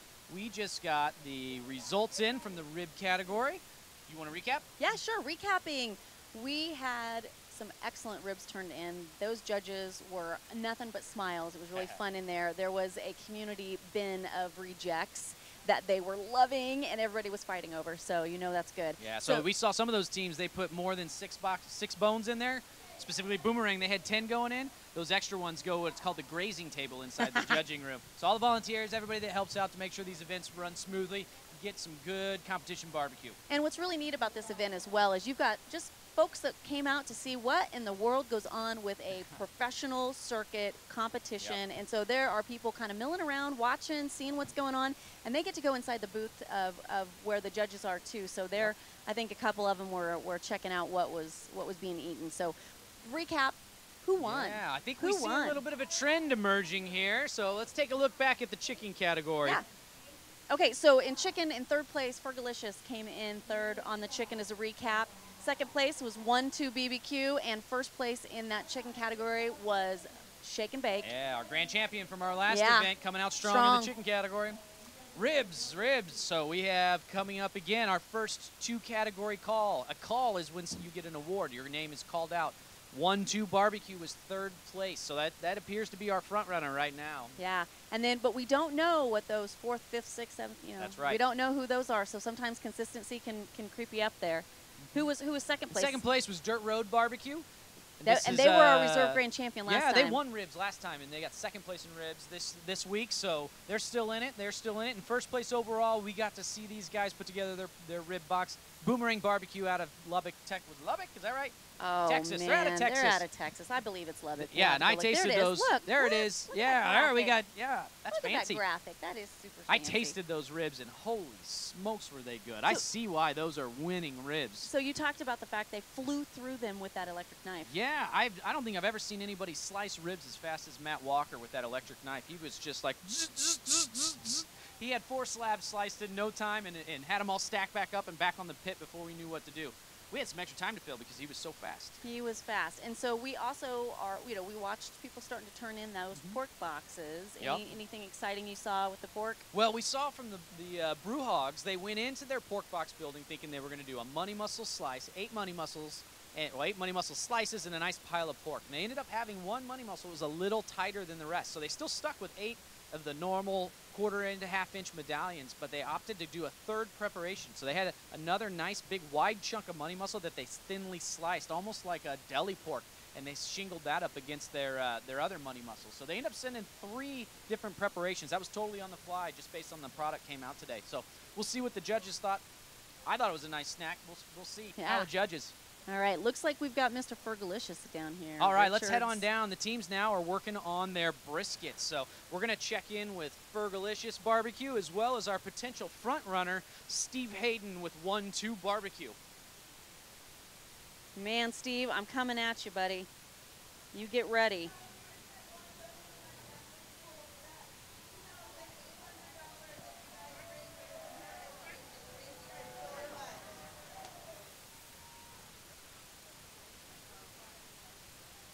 All right, what do we got going on over here with Fergolicious BBQ? Hello, is that burn-ins? Yep. Giving out burn-ins? How's it coming along? Ask these guys. Well, they got happy, smiling faces back here. So in competition barbecue, you have to score it from a 1 to a 9. 1 being disqualification, 9 being perfect score. What are we thinking back here? 10s? We got 10s from the crowd. Man.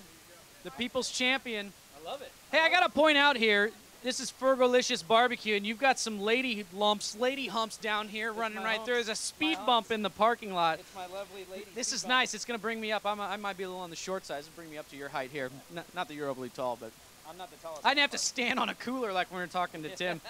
All right, so we are coming down, what, the home stretch here with your brisket? What are we? You waiting for it to come off the pit? Yeah, we're just on the smoker right now, setting the sauce on the burn ends, and Josh will run down here and get this here in about 5-7 minutes, and we'll start slicing up. Excellent. So you guys cook on a Myron Mixon, right? Yes. Myron Mixon gravity-fed smoker. So the way that works is there's a big chute that comes up and down the side of the pit. He's got to fill it up with royal oak charcoal. And what kind of wood? We use Vaughn wood products, and we use pecan and cherry. Yeah. Pecan and cherry. Are you blending them together? Or are you adding them on at different times? How are you running the different kinds of wood? It's about a 90-10, about 90% pecan and 10% cherry, just to give a little hint of color and flavor. Yeah, just kick it up a little. Just kick it up a little sweetness. Yeah. All right. So what's the how much do we got before your brisket comes out? Probably, I don't know, what time is it? All right, we're gonna head on over and check in with Steve Hayden.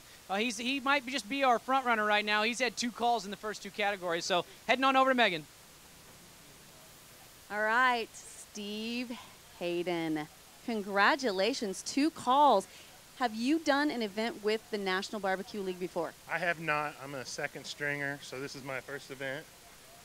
We got Giggles in the audience, second stringer, and he's coming in and doing some damage. So you have 2 calls right now. We're only announcing the top 3. You've got a chicken call, and you've got a ribs call. How did you feel about your pork? As long as they like cold pork, I'll be all right. Tell me why. What do you mean by cold pork? What is that your strategy? We're usually holed up in our trailers and out here in the elements and cooking by myself. I don't have somebody to shut the lid, so it was exposed. So tenderness and taste and everything will be fine as long as they don't like it, or if they don't mind it being a little bit chilly.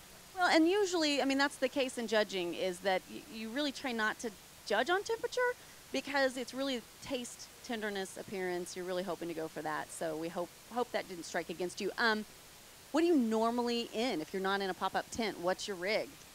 Just a trailer with a porch on it where the cooker's on the porch, so you never have to be in the elements if you don't want to. Who's normally with you? Mike Gillespie is with me sometimes. Sometimes my family. Most of the times Mike's, but every once in a while I end up cooking by myself, like today.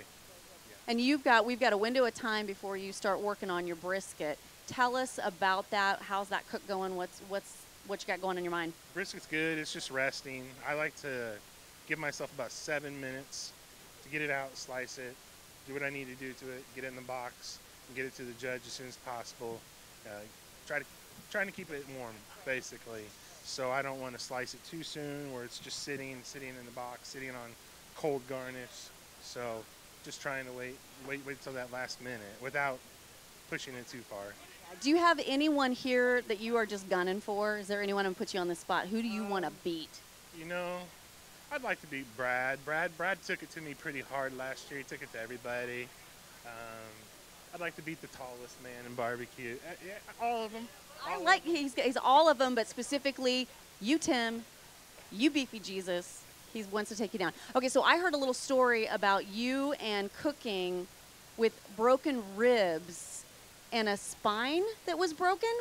Crushed spine? What in the world? When was that? And are you okay? Yeah, that would have been 3 seasons ago, and something about being tough or dumb going together. All good. You're still a winner. You're a champion. We've got, again, just as a reminder, Steve here, 2017 American Royal Pork Champion, so we're hoping to hear if that may be perfect that year. And then you were the American Royal Invitational Reserve Grand Champion, and that same year you won the King Smokers Reserve Grand Champion. Yep, that was a very good year last year, good fall, so hopefully we can get a good pork score here, find out here in a few minutes, and know where we sit. All right, I like that. What is it that you think you do different with your brisket that's going to help you stand out? It's simple. It's some might call it safe. You're going to get the beef taste. Very light sweet on it, very light salt on it. If I have a good first 3 categories, I don't want to offend a judge with that last turn in. I don't have to go for it all on brisket. So today I'm going to play it pretty safe since I got some nice calls already. Will you turn in burnt ends? No, I didn't even cook them. He didn't even cook burnt ends, so that's really fascinating. Are we ready to see what Fergolicious is doing? I know you've got a few more minutes. I mean, we're down to seconds before you've got your window of time, so we're going to head on down to Boomerang. Jason's going to follow up with those winner rib dinner, guys. So thanks, Steve. Good luck. You're welcome. Thanks. All right, I'm here with Boomerang BBQ. We just found out you guys won the rib category here. They were pretty good. They were delicious. I got my seal of approval. So from now on, since I tasted the winning ribs, anytime we're at a contest together, I'm going to need you to bring ribs to me to taste, and that's going to be your good luck charm from now on. Hand feed me a rib. So you guys, we heard here over the loudspeaker when we were doing ribs that the judges liked your chicken. They commented on how good those chicken legs were, and you were looking pretty happy. They didn't quite crack the top 3, but you could have been 4th. So how's that make you feel going into the pork category, knowing you've got first place in ribs and possibly a top chicken ranking? I feel okay, but, you know, with these guys, it's a tough crowd. So yeah, everybody's you have to have 4 meats to win. Yeah, absolutely. And everybody here, all these guys that are cooking, all these teams, they're either state, national, or world champions. There's no bad barbecue team here. No. This is the best of the best. So even coming in 10th place is still, you know, still good. Yeah, still good. You're here. Great. You're here. It's not great, but I was 8th place ribs at the last National Barbecue League. Well, then this is redemption for you. This is redemption for you. So we are right now in the time when the briskets are all on the pits. Every team is waiting to pull that off and begin their finishing process. So do you have yours unwrapped? Is it back in the pit yet? Do you have it holding in your Cambro over here? What's going on? We're back on the can. No, it's on the can. So you're putting a little more heat back onto it. Are you trying to tighten it up? Is it wrapped? Nah, we're just getting the top right. So it's unwrapped? Yes. It's unwrapped. All right, so maybe bring in a little smoke, right? Some of that might have steamed out before. So we saw you guys doing that with your ribs earlier. Are you going to pull that back out and sauce it and then put it back on, similar to what you did with your ribs? Yes, sir. Yeah. Now, are you going to be doing anything different with your turn-in boxes? We saw you making for your ribs. You had it was kale, nice kale bed, real tight, low. That's it. Same thing here. You're just going to be putting a different championship meat on top? That's right. All right. Hopefully. Excellent, excellent. Well, we are going to go check in with Sugarfire now. I think they are pulling some meat off the pit, so we're going to take it over to Megan. Okay, we're here. We are with Mike Johnson in Sugarfire BBQ. First time you've ever cooked on drums, and I mean, you're loving it. Yeah, no, it's great. I love it. But we'll see how I do. If I came in last place, it's probably because of the drum. You know? Yeah, I get it. I'm not trying to make excuses already, but my back hurts. And I got here late. I'm all alone. You know, I'm drunk. All alone. I'm drunk. You know what? You are in a really tight personal competition with Richard. Yes. You want to beat him. You've got a $100 bet. Yes. Going in. He's already got one call. We don't know the results yet on pork. You're getting ready to turn in burn-ins. Are you going to, oh, there's some taunting over there. I think they've already spent that money. You know they have. I heard something about lady lumps over there. He took out a line of credit at Walmart. Oh, hey, out. He's got a couple things on layaway. He just bought a couch on layaway. He's so confident. That's fantastic. Okay, so you said you are going to turn in burn-ins. Is that your Yeah, I think they're beautiful. Have you already? Would you look at them for me? Okay, wait. He's already ready. No, I'm about to. Oh, you're about to put. I thought. Oh my goodness. Tell me what you think. Yeah, I'll tell you what I think. So he's getting ready to turn in, and Mike, for those of you that are just now joining us, typically is out of the St. Louis area. He's a restaurateur, and whoa, he's cussing over here. No. Oh, those are beautiful. If you want to get in on these beautiful, juicy burnt ends, those are looking real good. Yeah, I would. No, I really. Those are nice. I call it. They're like marshmallows, right? I would turn those in. That looks. Yeah, they're soft. Those look good. I'd turn them in. No. Just make sure they're not pooled. Just make sure it's not pooled. I think you're good. All right, Jason.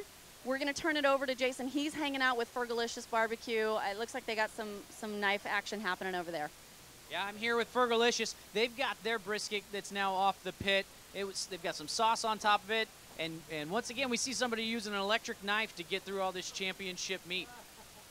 A nice smoke ring on there. So Megan was just talking with Mike Johnson. You guys still have a little bit of a bet going on. You feeling confident that you're going to be taking home $100 of his dollars today? I feel like we're in the lead. I feel like that's kind of a no-brainer. And Mike knows better. Chef. So the longer I distract you and keep you from slicing your brisket, it might just up his chances of catching you in the brisket category. I can multitask. All right, so this is the flat. This is what you're getting your slices out of. We're going about the way KCBS recommends and they teach their judges is you're looking for pencil width slices. And the tenderness there, he's draping it over his finger to gauge about how well that meat holds together. A slice should completely stay intact and hold its shape, but when you pull it, it pull apart with ease. And so some of these teams here, based on how each brisket's going to cook a little different, the final temperature and the tenderness is going to be a little different, will change the width of the meat and width of their slices to try and compensate if something's over or undercooked. Looks to me like this is a pretty spot-on brisket. You're slicing dead money of where you would typically be aiming. Yeah, I'm loving this right now. I got to shorten up the edges a little bit because it's a little too long to fit in the box.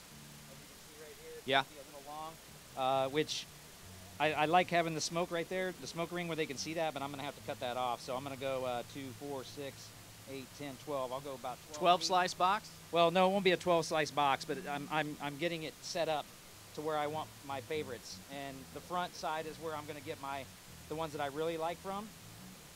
But right now I'm going to trim off these edges right here so that we can fit it in the box.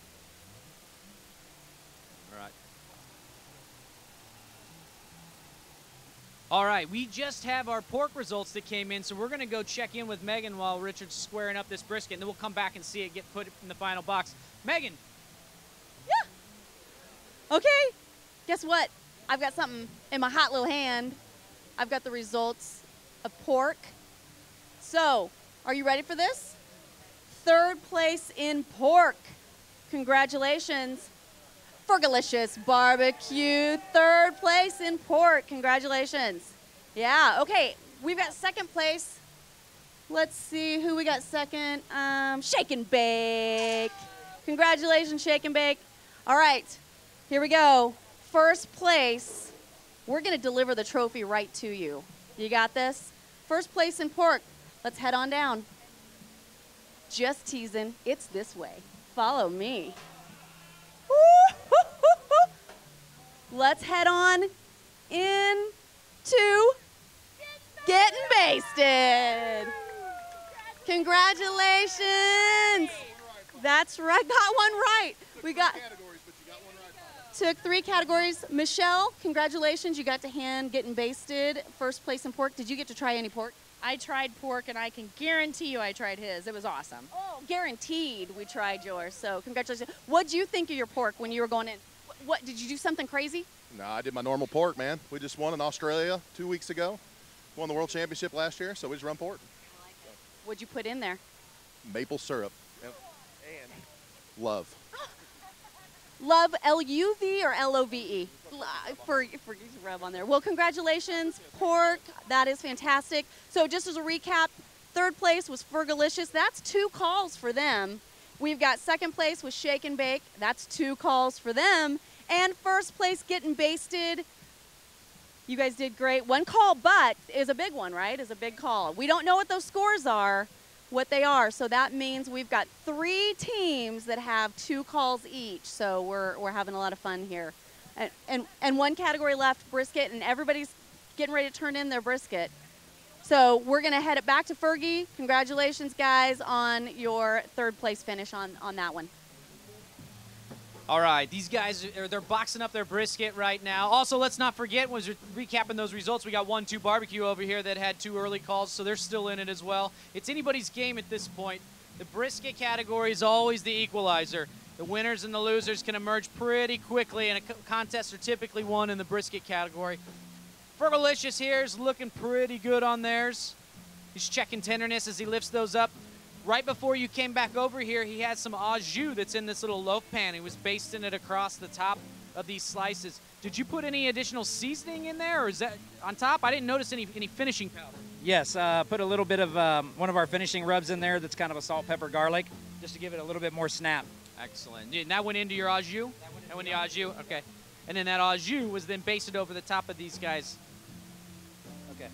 Oh, bouncing around here. Oh, I think he's grabbing his point. So he's got his burn ends that were down in the camera. That's a hot holding box. I'm going to take a little more au jus on top of those guys. Ooh, those look pretty. Did you do any flavor adjustment on these earlier, or? Nope, just ran our normal brisket. It's got good color on it. That's that little hint of redness. Do you think that's accentuated by that cherry wood? Just a little bit, yeah, just a hint of that. And he's going to line those burnt ends right up at the front of the box. So when the rep or the table captain inside the judging booth opens that box up, the first thing those judges are going to see are those nice, beautiful burnt ends laid out right across the front of the box. Sometimes folks would call those the marshmallows of barbecue. It's the little extra reward for the judges. Burnt ends aren't required to go into the turn-in box. You could do only burnt ends. You could do only slices. Most of our cooks here are going to be striving to do for sure get slices. Burnt ends can sometimes turn out, sometimes not turn out, but majority of folks we've seen here, we're shooting to turn some sort of burnt end in today. We'll see what happens from the judging tent once all these boxes make their way in there to be tasted. Doing a little cleanup.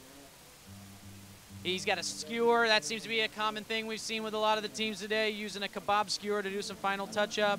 These guys like to take a picture, then look at the picture to see if there's any final adjustments that need to be made. Sometimes you get your camera, you can see something different that you don't see in person. Oh, there's a little extra love, and the box is off. What do you think? How'd that go?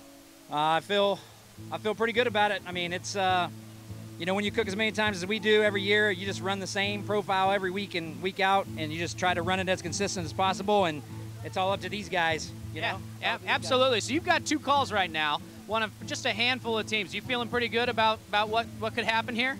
Yes, but as you said, Jason, the brisket is the equalizer, and at our last Big 12, the brisket cost me the GC, so hopefully it'll come home for me today. Historically, what's your best category?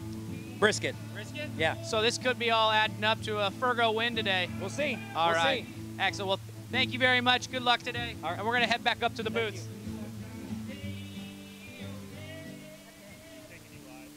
Okay, now I'm okay. We're live. Yes. Hey guys. Just turned in their brisket. You're okay. Fergolicious just got their brisket turned in. Murph, what'd you think? I think the slices were pretty good. Burnt ends were off, so we went slices only. So we'll see. Pork was terrible, but I'll be surprised if we weren't last in pork. But I think the brisket was pretty good. So. Did you hear the results of pork? I did. So it sounds like it's a 3-horse race right now. So it doesn't sound like we're in it, but maybe a brisket will pull us back in it. You never know. What'd you think of your turn-ins all today? I think they've been good. Yeah. Pork was probably the least. But why? What was it about it that? So our slices that he cut on the one money muscle, he made them really thick, and I hadn't tasted it. So by the time I tasted it, thick was not the way to go on that money muscle, and it was the best money muscle. Dang it. So it was tight. It wasn't really tight, but it had like a really big fat vein through it. So when it was a thicker slice, it was not good. So unpleasant. Is that what you would say? Okay. So you guys did have a call in ribs. What did you think? Were you surprised with that announcement, or you knew? The ribs were good. Yeah. Yeah. And you guys do St. Louis. Yep. St. Louis cut.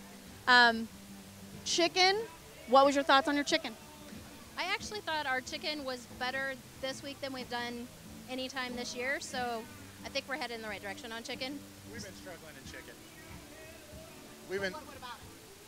Whatever, we like it, the judges haven't been liking it, so we don't know. Hey, if you got a tip, we'll take it.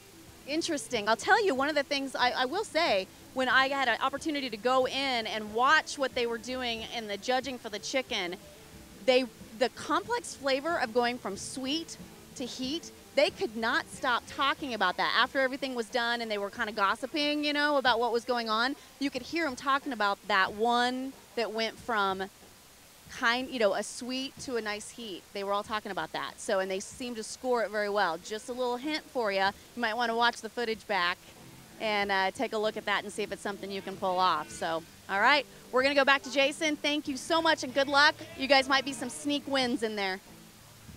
All right, I'm back here in the booth. I snagged a slice of Fergolicious brisket coming out of that last shot. So we are going to take a commercial break. All these brisket boxes are heading into the judging tent. We'll get a live look at what the judges think, and then we'll recap all of our results coming up next after our commercial break. Look at this. Perfect.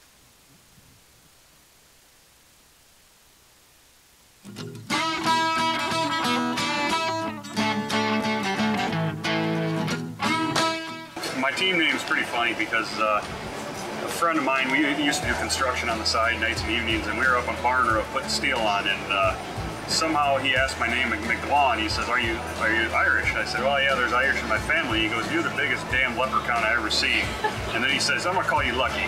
He says, from then on, it just stuck.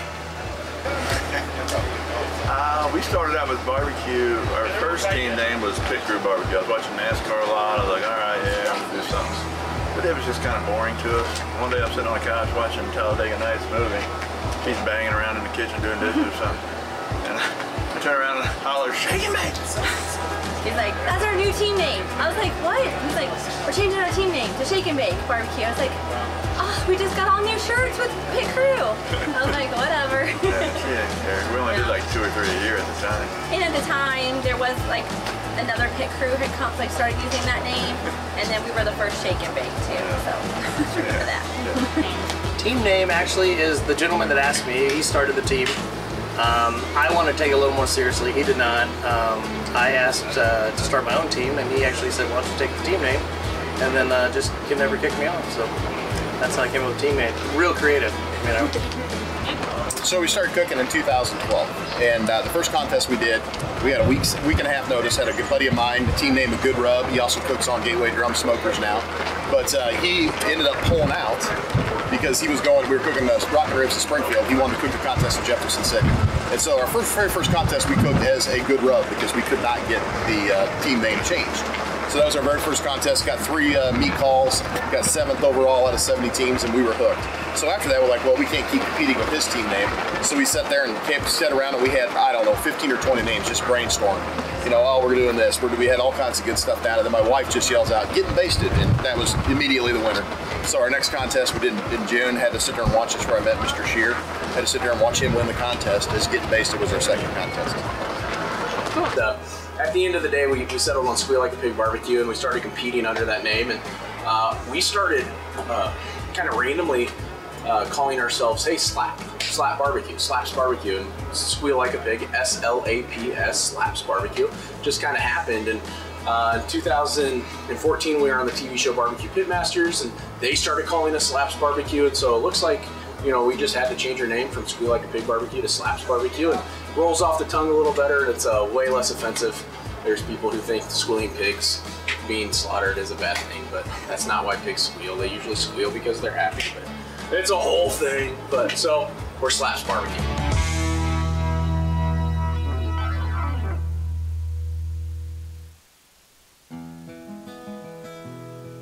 The thing I love about the Snake River Farms American Wagyu is what you get when you get the cross between the Japanese Wagyu, which is known for its marbling, its sweet flavor, and then you combine that with the American traditional beef.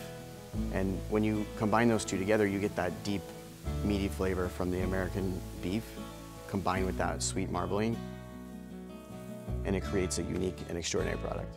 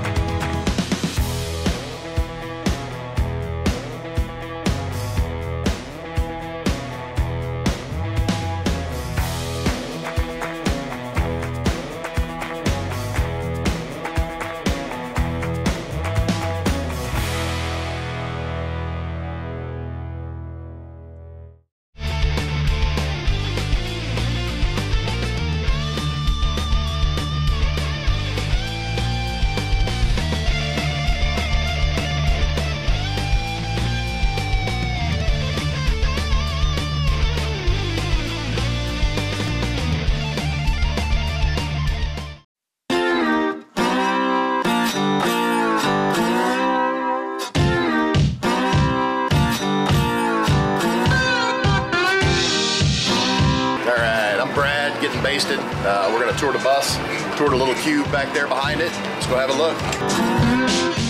Pretty much everything on this beauty is broken.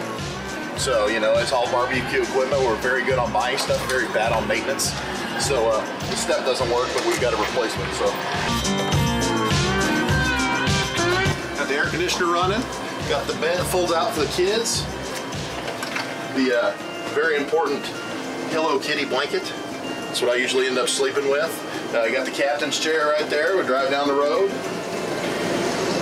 The broken refrigerator. Yeah, it's still hot. Come on back here, we got the bedroom.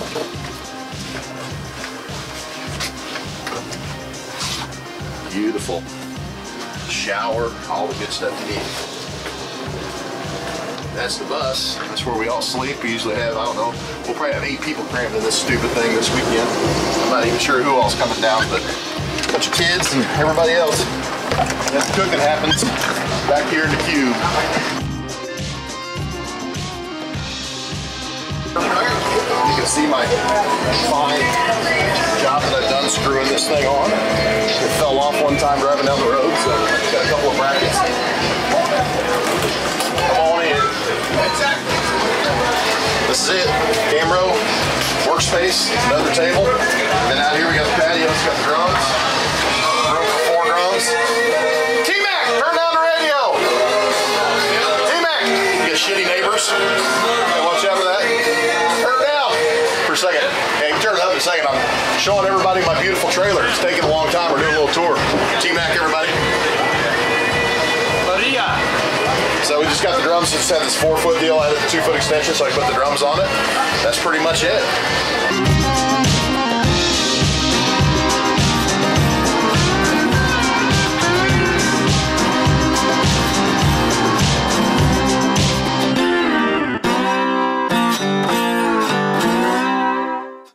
Beef isn't just beef. Dry-aged beef has been around forever. We consider it a purifying process. It's really unique. It's incredible. It's a very, very subtle age flavor where you're taking a great piece of meat and you're enhancing it. It's the best dry age in the world. Dry-aged beef should be the purest, finest, safest product that you could possibly consume. It's a great eating experience.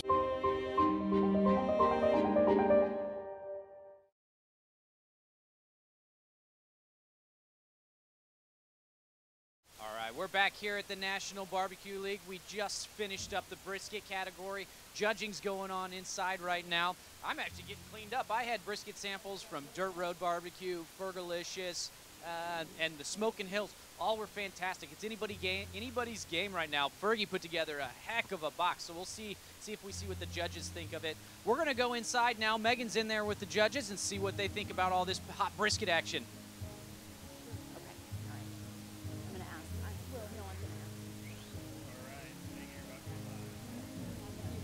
All right. Well, we're still here. All right. We got brisket action happening. There we go. Okay, we are back in the judge area. And go ahead, Tony, go ahead and take a peek at what it is that's happening. We have got the judges who, again, have different entries sitting on their plate. Each one is going to be judged differently, independently for appearance, taste, and tenderness. You'll see they've got some burnt ends. You'll see they've got some slices. You can also see, kind of zoom in here, you can see some of them are thicker sliced and some of them are thinner sliced. And just a preference of how they're choosing to do it. I'm going to come on over here and I'm going to ask our table captain a quick question. What is it that you are responsible for? Is there anything you're kind of watching, overseeing the teams? Okay, my first responsibility is to give them the numbers and make sure that we get the correct number and meat correctly to them. And then my job now will be at the end is to collect their score sheets and make sure they've filled them out completely. And then I turn them over to the person who enters them into the computer. And are you also reviewing those just to see if there were any low scores or anything like that? That's not my responsibility. That would be the rep. The rep organizer is going to make sure, she's going to look at those, and if there's a discrepancy or... Yes, if she looks and sees some really different scores, she might come back and question. or my job is just to make sure there's a number in every column. So I'm more an organizer. Yeah, that's fantastic. Okay, so just to kind of recap that, we're going to make sure that the numbers are correct and accurate through each one of them. And then if there is something that doesn't quite look right, it's really going to fall on the overall organizer for the event. The reps that are here, they're going to really make sure that everything is staying on track. And, you know, if it's a super low score, I would hope that they would ask them to fill out a comment card. I don't think that's always the case, but I know that's very helpful to those teams. They are, let me see if it looks like we're starting to wrap up. They're done. Okay, they're done over here. So we'll kind of come in here. So you can see, hi guys, how's it going? You guys are finished, right? You've turned all of your cards in. So kind of everybody's kind of talking about, is there anyone here that has judged before, or are you all new to the judging? You've judged before? Yep. Three of the judges have judged before, and we have some new. We have new hobbies? Are we excited? Is this going to be a new hobby? Yeah. All right. So they're looking for taste tenderness. You'll see them. They're going to pull it apart and see what the tenderness is. Are we ready to pop it back out to Jason? Do we know? Okay. Are we ready? Okay. We're going to pop it back out to Jason. They're finished. We should be getting these scores pretty soon. That brisket looks so good. I cannot wait to find out who won, because I saw some pretty amazing briskets. Great smoke rings. Take it back to you, Jason. All right, we're back at the National Barbecue League. I've got Tim Shear here, pitmaster for Shake and Bake BBQ. All the turn-ins are done. We've got the contest behind us here. Tim looks like he's wearing half his prep table. But can you explain what happened here? I think I did pretty good. It's only half of it. It's not the whole thing.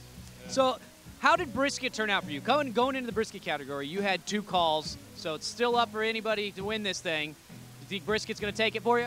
I love how you bring that up right off the bat. Let's talk about chicken. Chicken was good. It was good, yeah, and the pork was okay. Yeah. Back to you. How'd the ribs come out? We don't want to talk about that right now? I thought the ribs were really good, so I don't know that, you know what I mean? I thought they were, I hope they're in the top 5, because they only called the top 3, we don't know. But I really thought the ribs were nice. Now brisket, on the other hand, I was not too proud of that. I just, it just wasn't the day for that. Just wasn't your day. You know what, though? The odd thing about competition barbecue is when you have those days that you absolutely hate your product, you win. All we can do is hope the judges get it wrong. Yeah. You never know. You never know.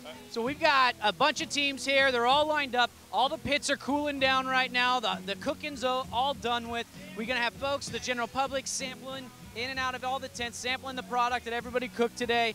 Any moment now, we should be getting some results, but I think we're going to head back into Megan inside.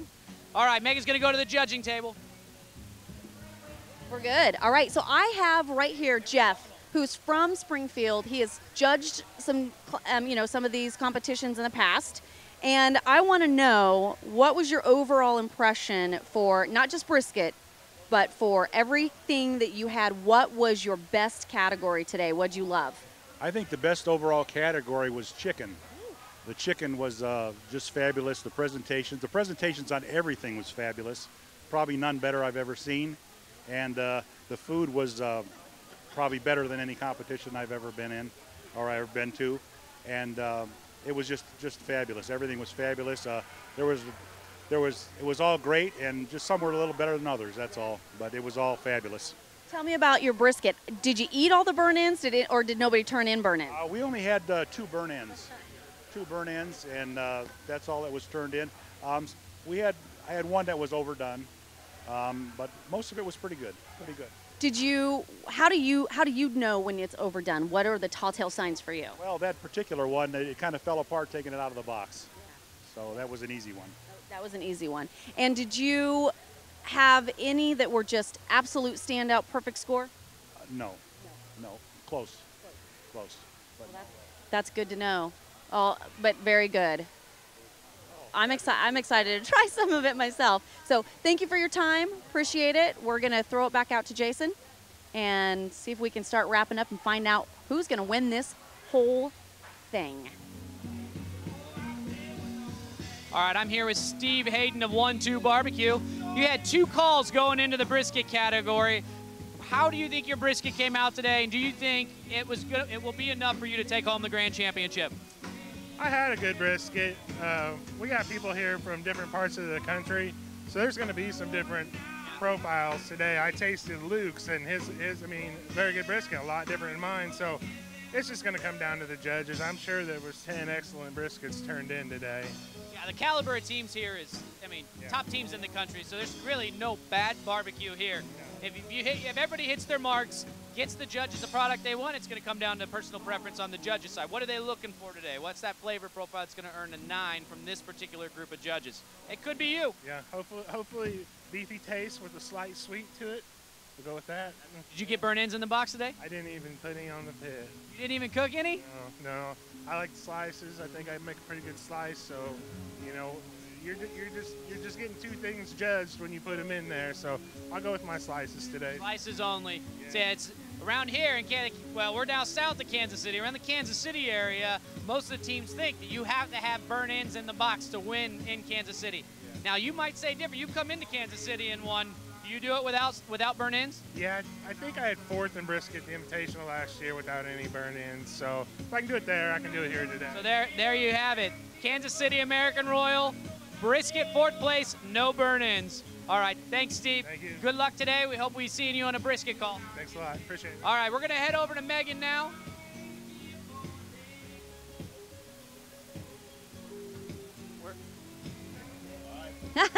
Okay, I'm jumping in. Here we are, guys. So we have had a really fantastic day. Obviously, Jason's talking to some of the front runners and what's going on. I just got done talking to the judges. As you saw, they really had some excellent turn-ins. I did have some candid conversations with a couple other judges. I'm going to pass along just, I think, some really fascinating information. There was very few burn-ins that were turned in today, so that's really interesting. And I talked to a couple people, teams, for instance, Cheryl and Lauren said, nope, too salty, aren't going to turn those burn-ins today. They did slices only. So one of the big pieces of information that I pulled out of a judge, they said they had one of the briskets was extremely sweet, and that was off-putting to that judge. That when they think of beef, they think of a little more savory flavor, and they really were put off by that sweet flavor. I don't know how the other judges felt, but I did find that as kind of a fascinating little tidbit. Wanted to also kind of talk a little bit about, we had taken some notes, and I don't think anybody really talked about, for instance, Boomerangs, they're cooking on hickory. So if we've talked about this, I apologize, but I thought that was kind of interesting, some of the woods.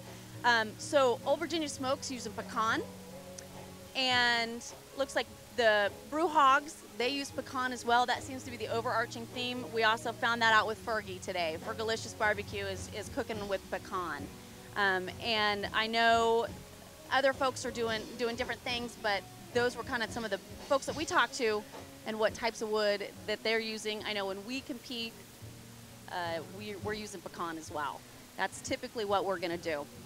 So I am going to look through my notes, kind of recap a little bit. We got chicken. Okay, so you want me to go down to the Smoking Hills? Jason's down at the Smoking Hills. Fantastic. I was being told what was going on. Jason, have fun with those two, Cheryl and Lauren. All right, I'm here with Lauren Hill of the Smoking Hills. How'd your brisket come out today? Oh, I thought it was really good today. It's been a category we've struggled the last few weeks, but today it was good. Excellent, excellent. So it's still anybody's game. We only heard the top 3 in each category, so 4th place in every single category across could take it, or 3 4s and a 1st in brisket. How do you think your entire cook stacked up, and do you think you have enough to win it?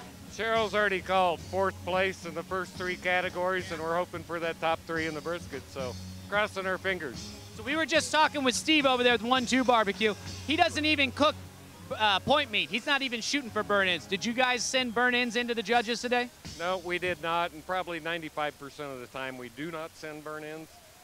Today they were a little too salty to even consider going in. You still did cook them, though? Yeah, we cooked them, but we turned in strictly slices. What would you think? What would you say is your best category out of the 4 you turned in today? What do you think the judges would like the best? Well, it's a toss-up between chicken and brisket today. Excellent. Well, good luck to you guys. We'll be cheering for you, and we should be getting brisket results anytime now. So we'll Hopefully we're calling your name shortly. I hope so. All right, back to you.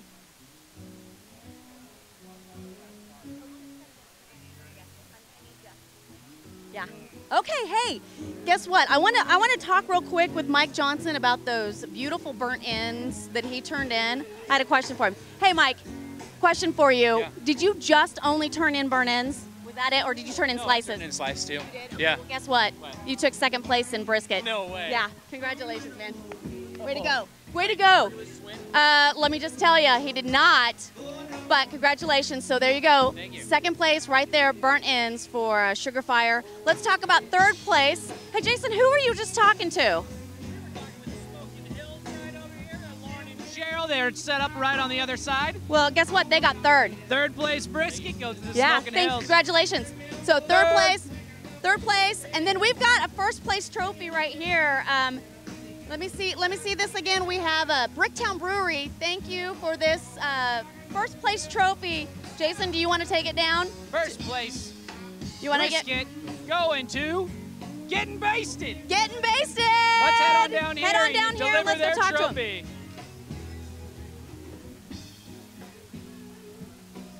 Congratulations, first place brisket.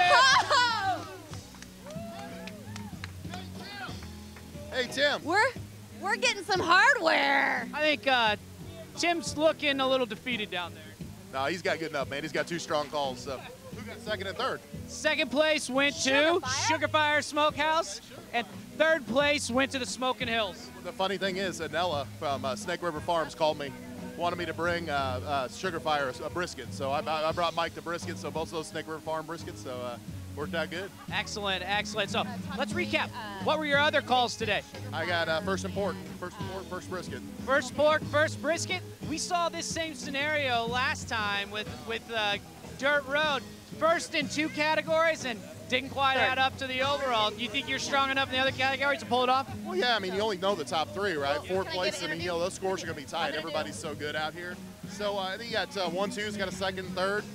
Timmy's got a first and a second. You got Fergie over there with some good calls. So, man, it's anybody's game. You got somebody that's got 4-4, so win the thing. Absolutely, absolutely.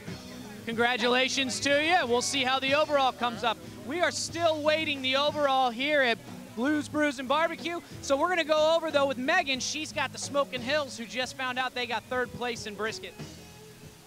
Okay, so all right, so they just said, hey, who got a call? And I said, you did.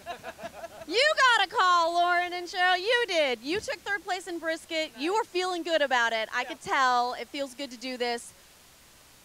Too salty on the burn ends, right? Yeah, they were just a hair salty, and so we decided not to put them in the box, so we just went with the slices, but the slices were really good, so we were happy with that result. Wow.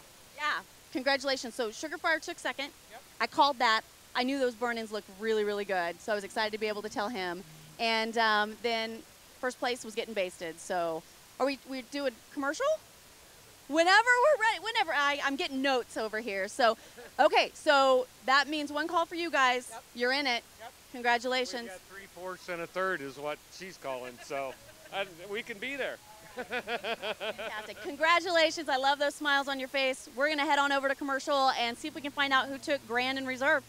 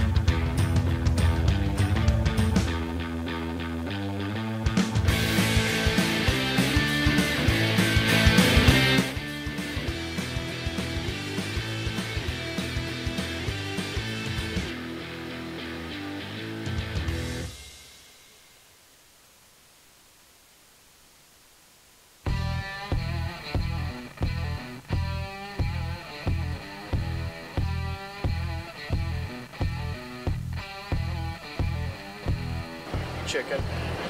Chicken. Pork. Pork. Chicken. I gotta go chicken now. Pork. Chicken. Chicken. Pork. Chicken, baby.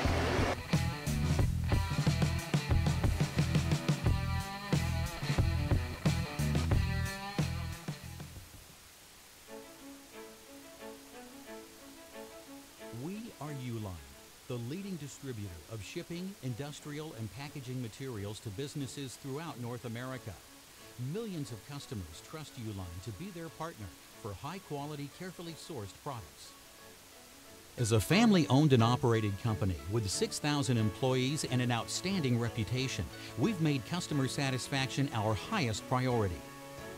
The Uline Advantage is our commitment to always provide quality products, unparalleled customer service, and fast delivery to meet your needs. It all started in 1980 at a dining room table with one product, the H101 carton sizer. Today, we have over 34,000 quality products to help run your business. Need boxes? We have the largest inventory anywhere. Looking for pallet trucks or industrial shelving? We have thousands of material handling items to choose from.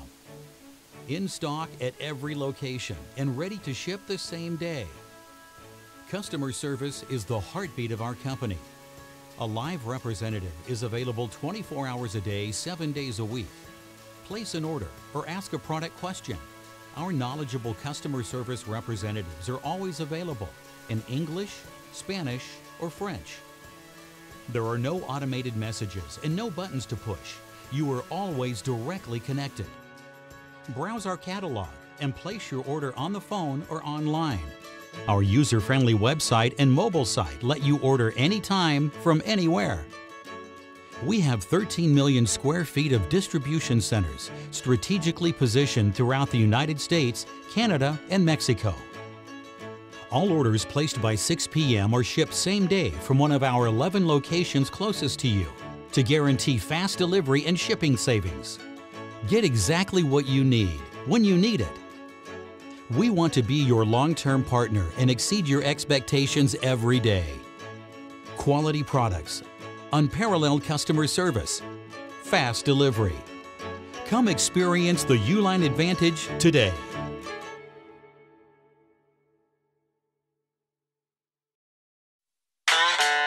Barbecue. It's more than just a kind of cooking.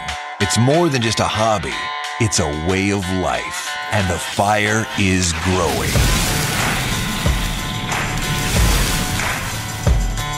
There's about 600 teams competing this weekend. Everybody's just hoping to get their name called one time, to get one ribbon. It's a fire shared by championship pitmasters and backyard barbecuers alike, handed down from generation to generation. And it's a fire that demands only the very best in quality, fresh pork, period. The quality of the meat when it comes to winning barbecue contests is number one. You want to give those judges one perfect bite of the best mind-blowing barbecue that they've ever had.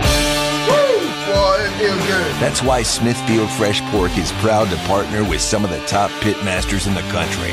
These guys don't just smoke the competition, they kick some serious pork butts. These leading pitmasters have made a name for themselves as experts and help drive authentic awareness for Smithfield Fresh Pork to their large audience of followers. The real truth is Smithfield is the best pork and ribs I can cook. Smithfield, the passion they're putting back into barbecue, it's really exciting times in competition barbecue. Because it's more than just flavor that hails from Smithfield, it's world-class championship barbecue. Everyone knows the road to being king of the smoker starts with Smithfield.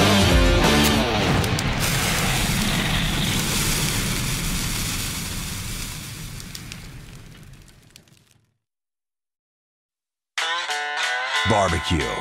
It's more than just a kind of cooking. It's more than just a hobby. It's a way of life. And the fire is growing.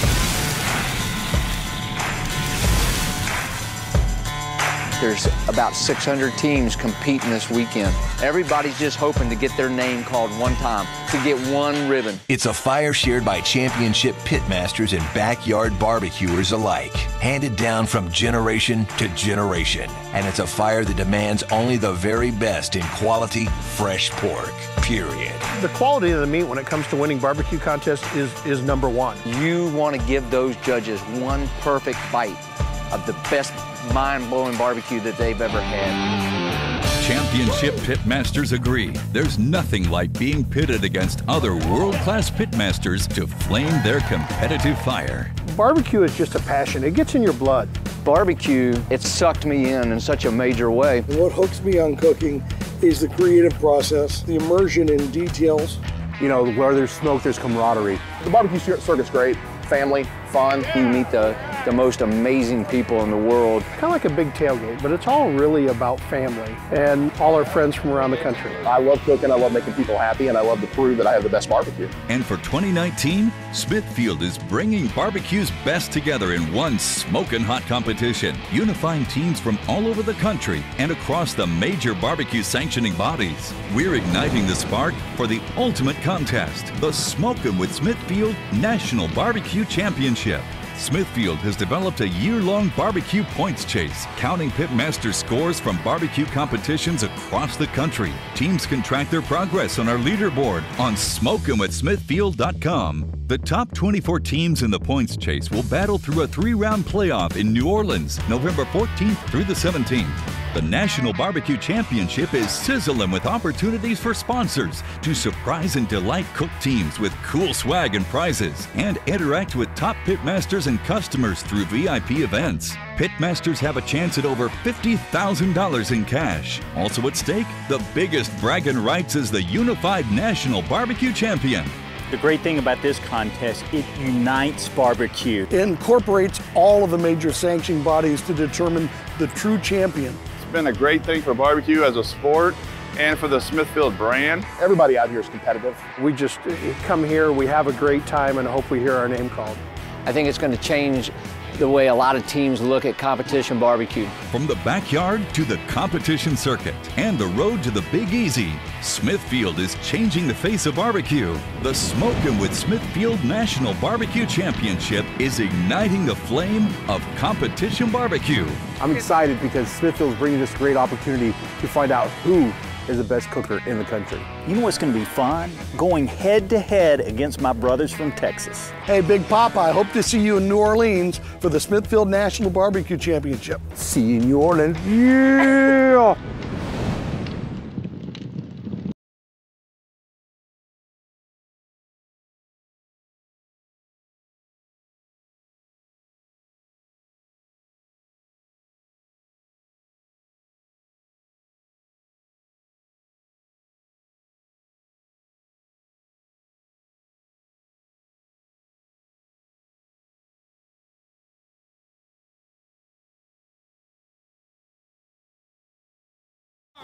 Yeah!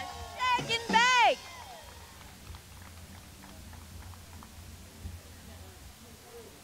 Here he comes! Give it up for Tim Shearer, ladies and gentlemen. Okay. Appreciate you so much, Tim. Thank you. That will be our gateway drum smokers, Brews Hawgs BBQ sauce, and other myriad businesses that he has that he don't tell me about. Okay, grand champion. This will be your number one right here in the Ozarks. We are calling out Fergolicious. Congratulations! Come on up! Woo! Congratulations. Nice job. Congratulations! Nice job. Way to go. We greatly appreciate it. Congrats, guys. Fergie, come on back here. Tell the kids in the audience what kind of a store you have and where it's at. Come on now. The store? So we have a barbecue store in Olathe, Kansas called Casey Grilling Company. So if y'all ever run into Casey or up there for the American Royal something, we're in South Olathe, 159th and Middle End. You're looking for a smoker, rub, sauces. Obviously they win grand championships, so come by and get some from us. Nice job. So he is leaving right now and going down to another contest. A contest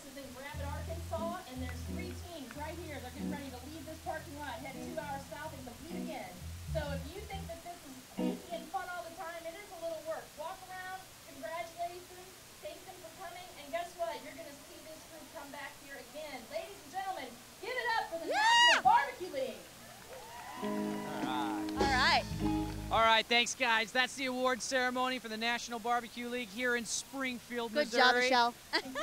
We just named the overall reserve and grand champion. Our champion last time down at the Sprint Center was Shake and Bake BBQ. They're coming in reserve, second place, and we just crowned Fergolicious BBQ with the overall grand champion of the Brews, Blues, and Barbecue. Well, and for those of you who are playing along at home, we actually didn't get a chance to say who third place was, and typically that's what we like to do. So Gettin Basted, you got third place. Congratulations. Congratulations to Gettin Basted. Shake and Bake second place, and Fergolicious pulling in that grand championship.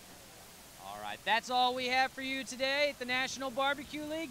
Thanks for tuning in. We'll be coming back at you at our next event in a couple of weeks. Thanks. I'm Jason Day. This is Megan Day with Burnt Finger BBQ. We're out. Bye. All right.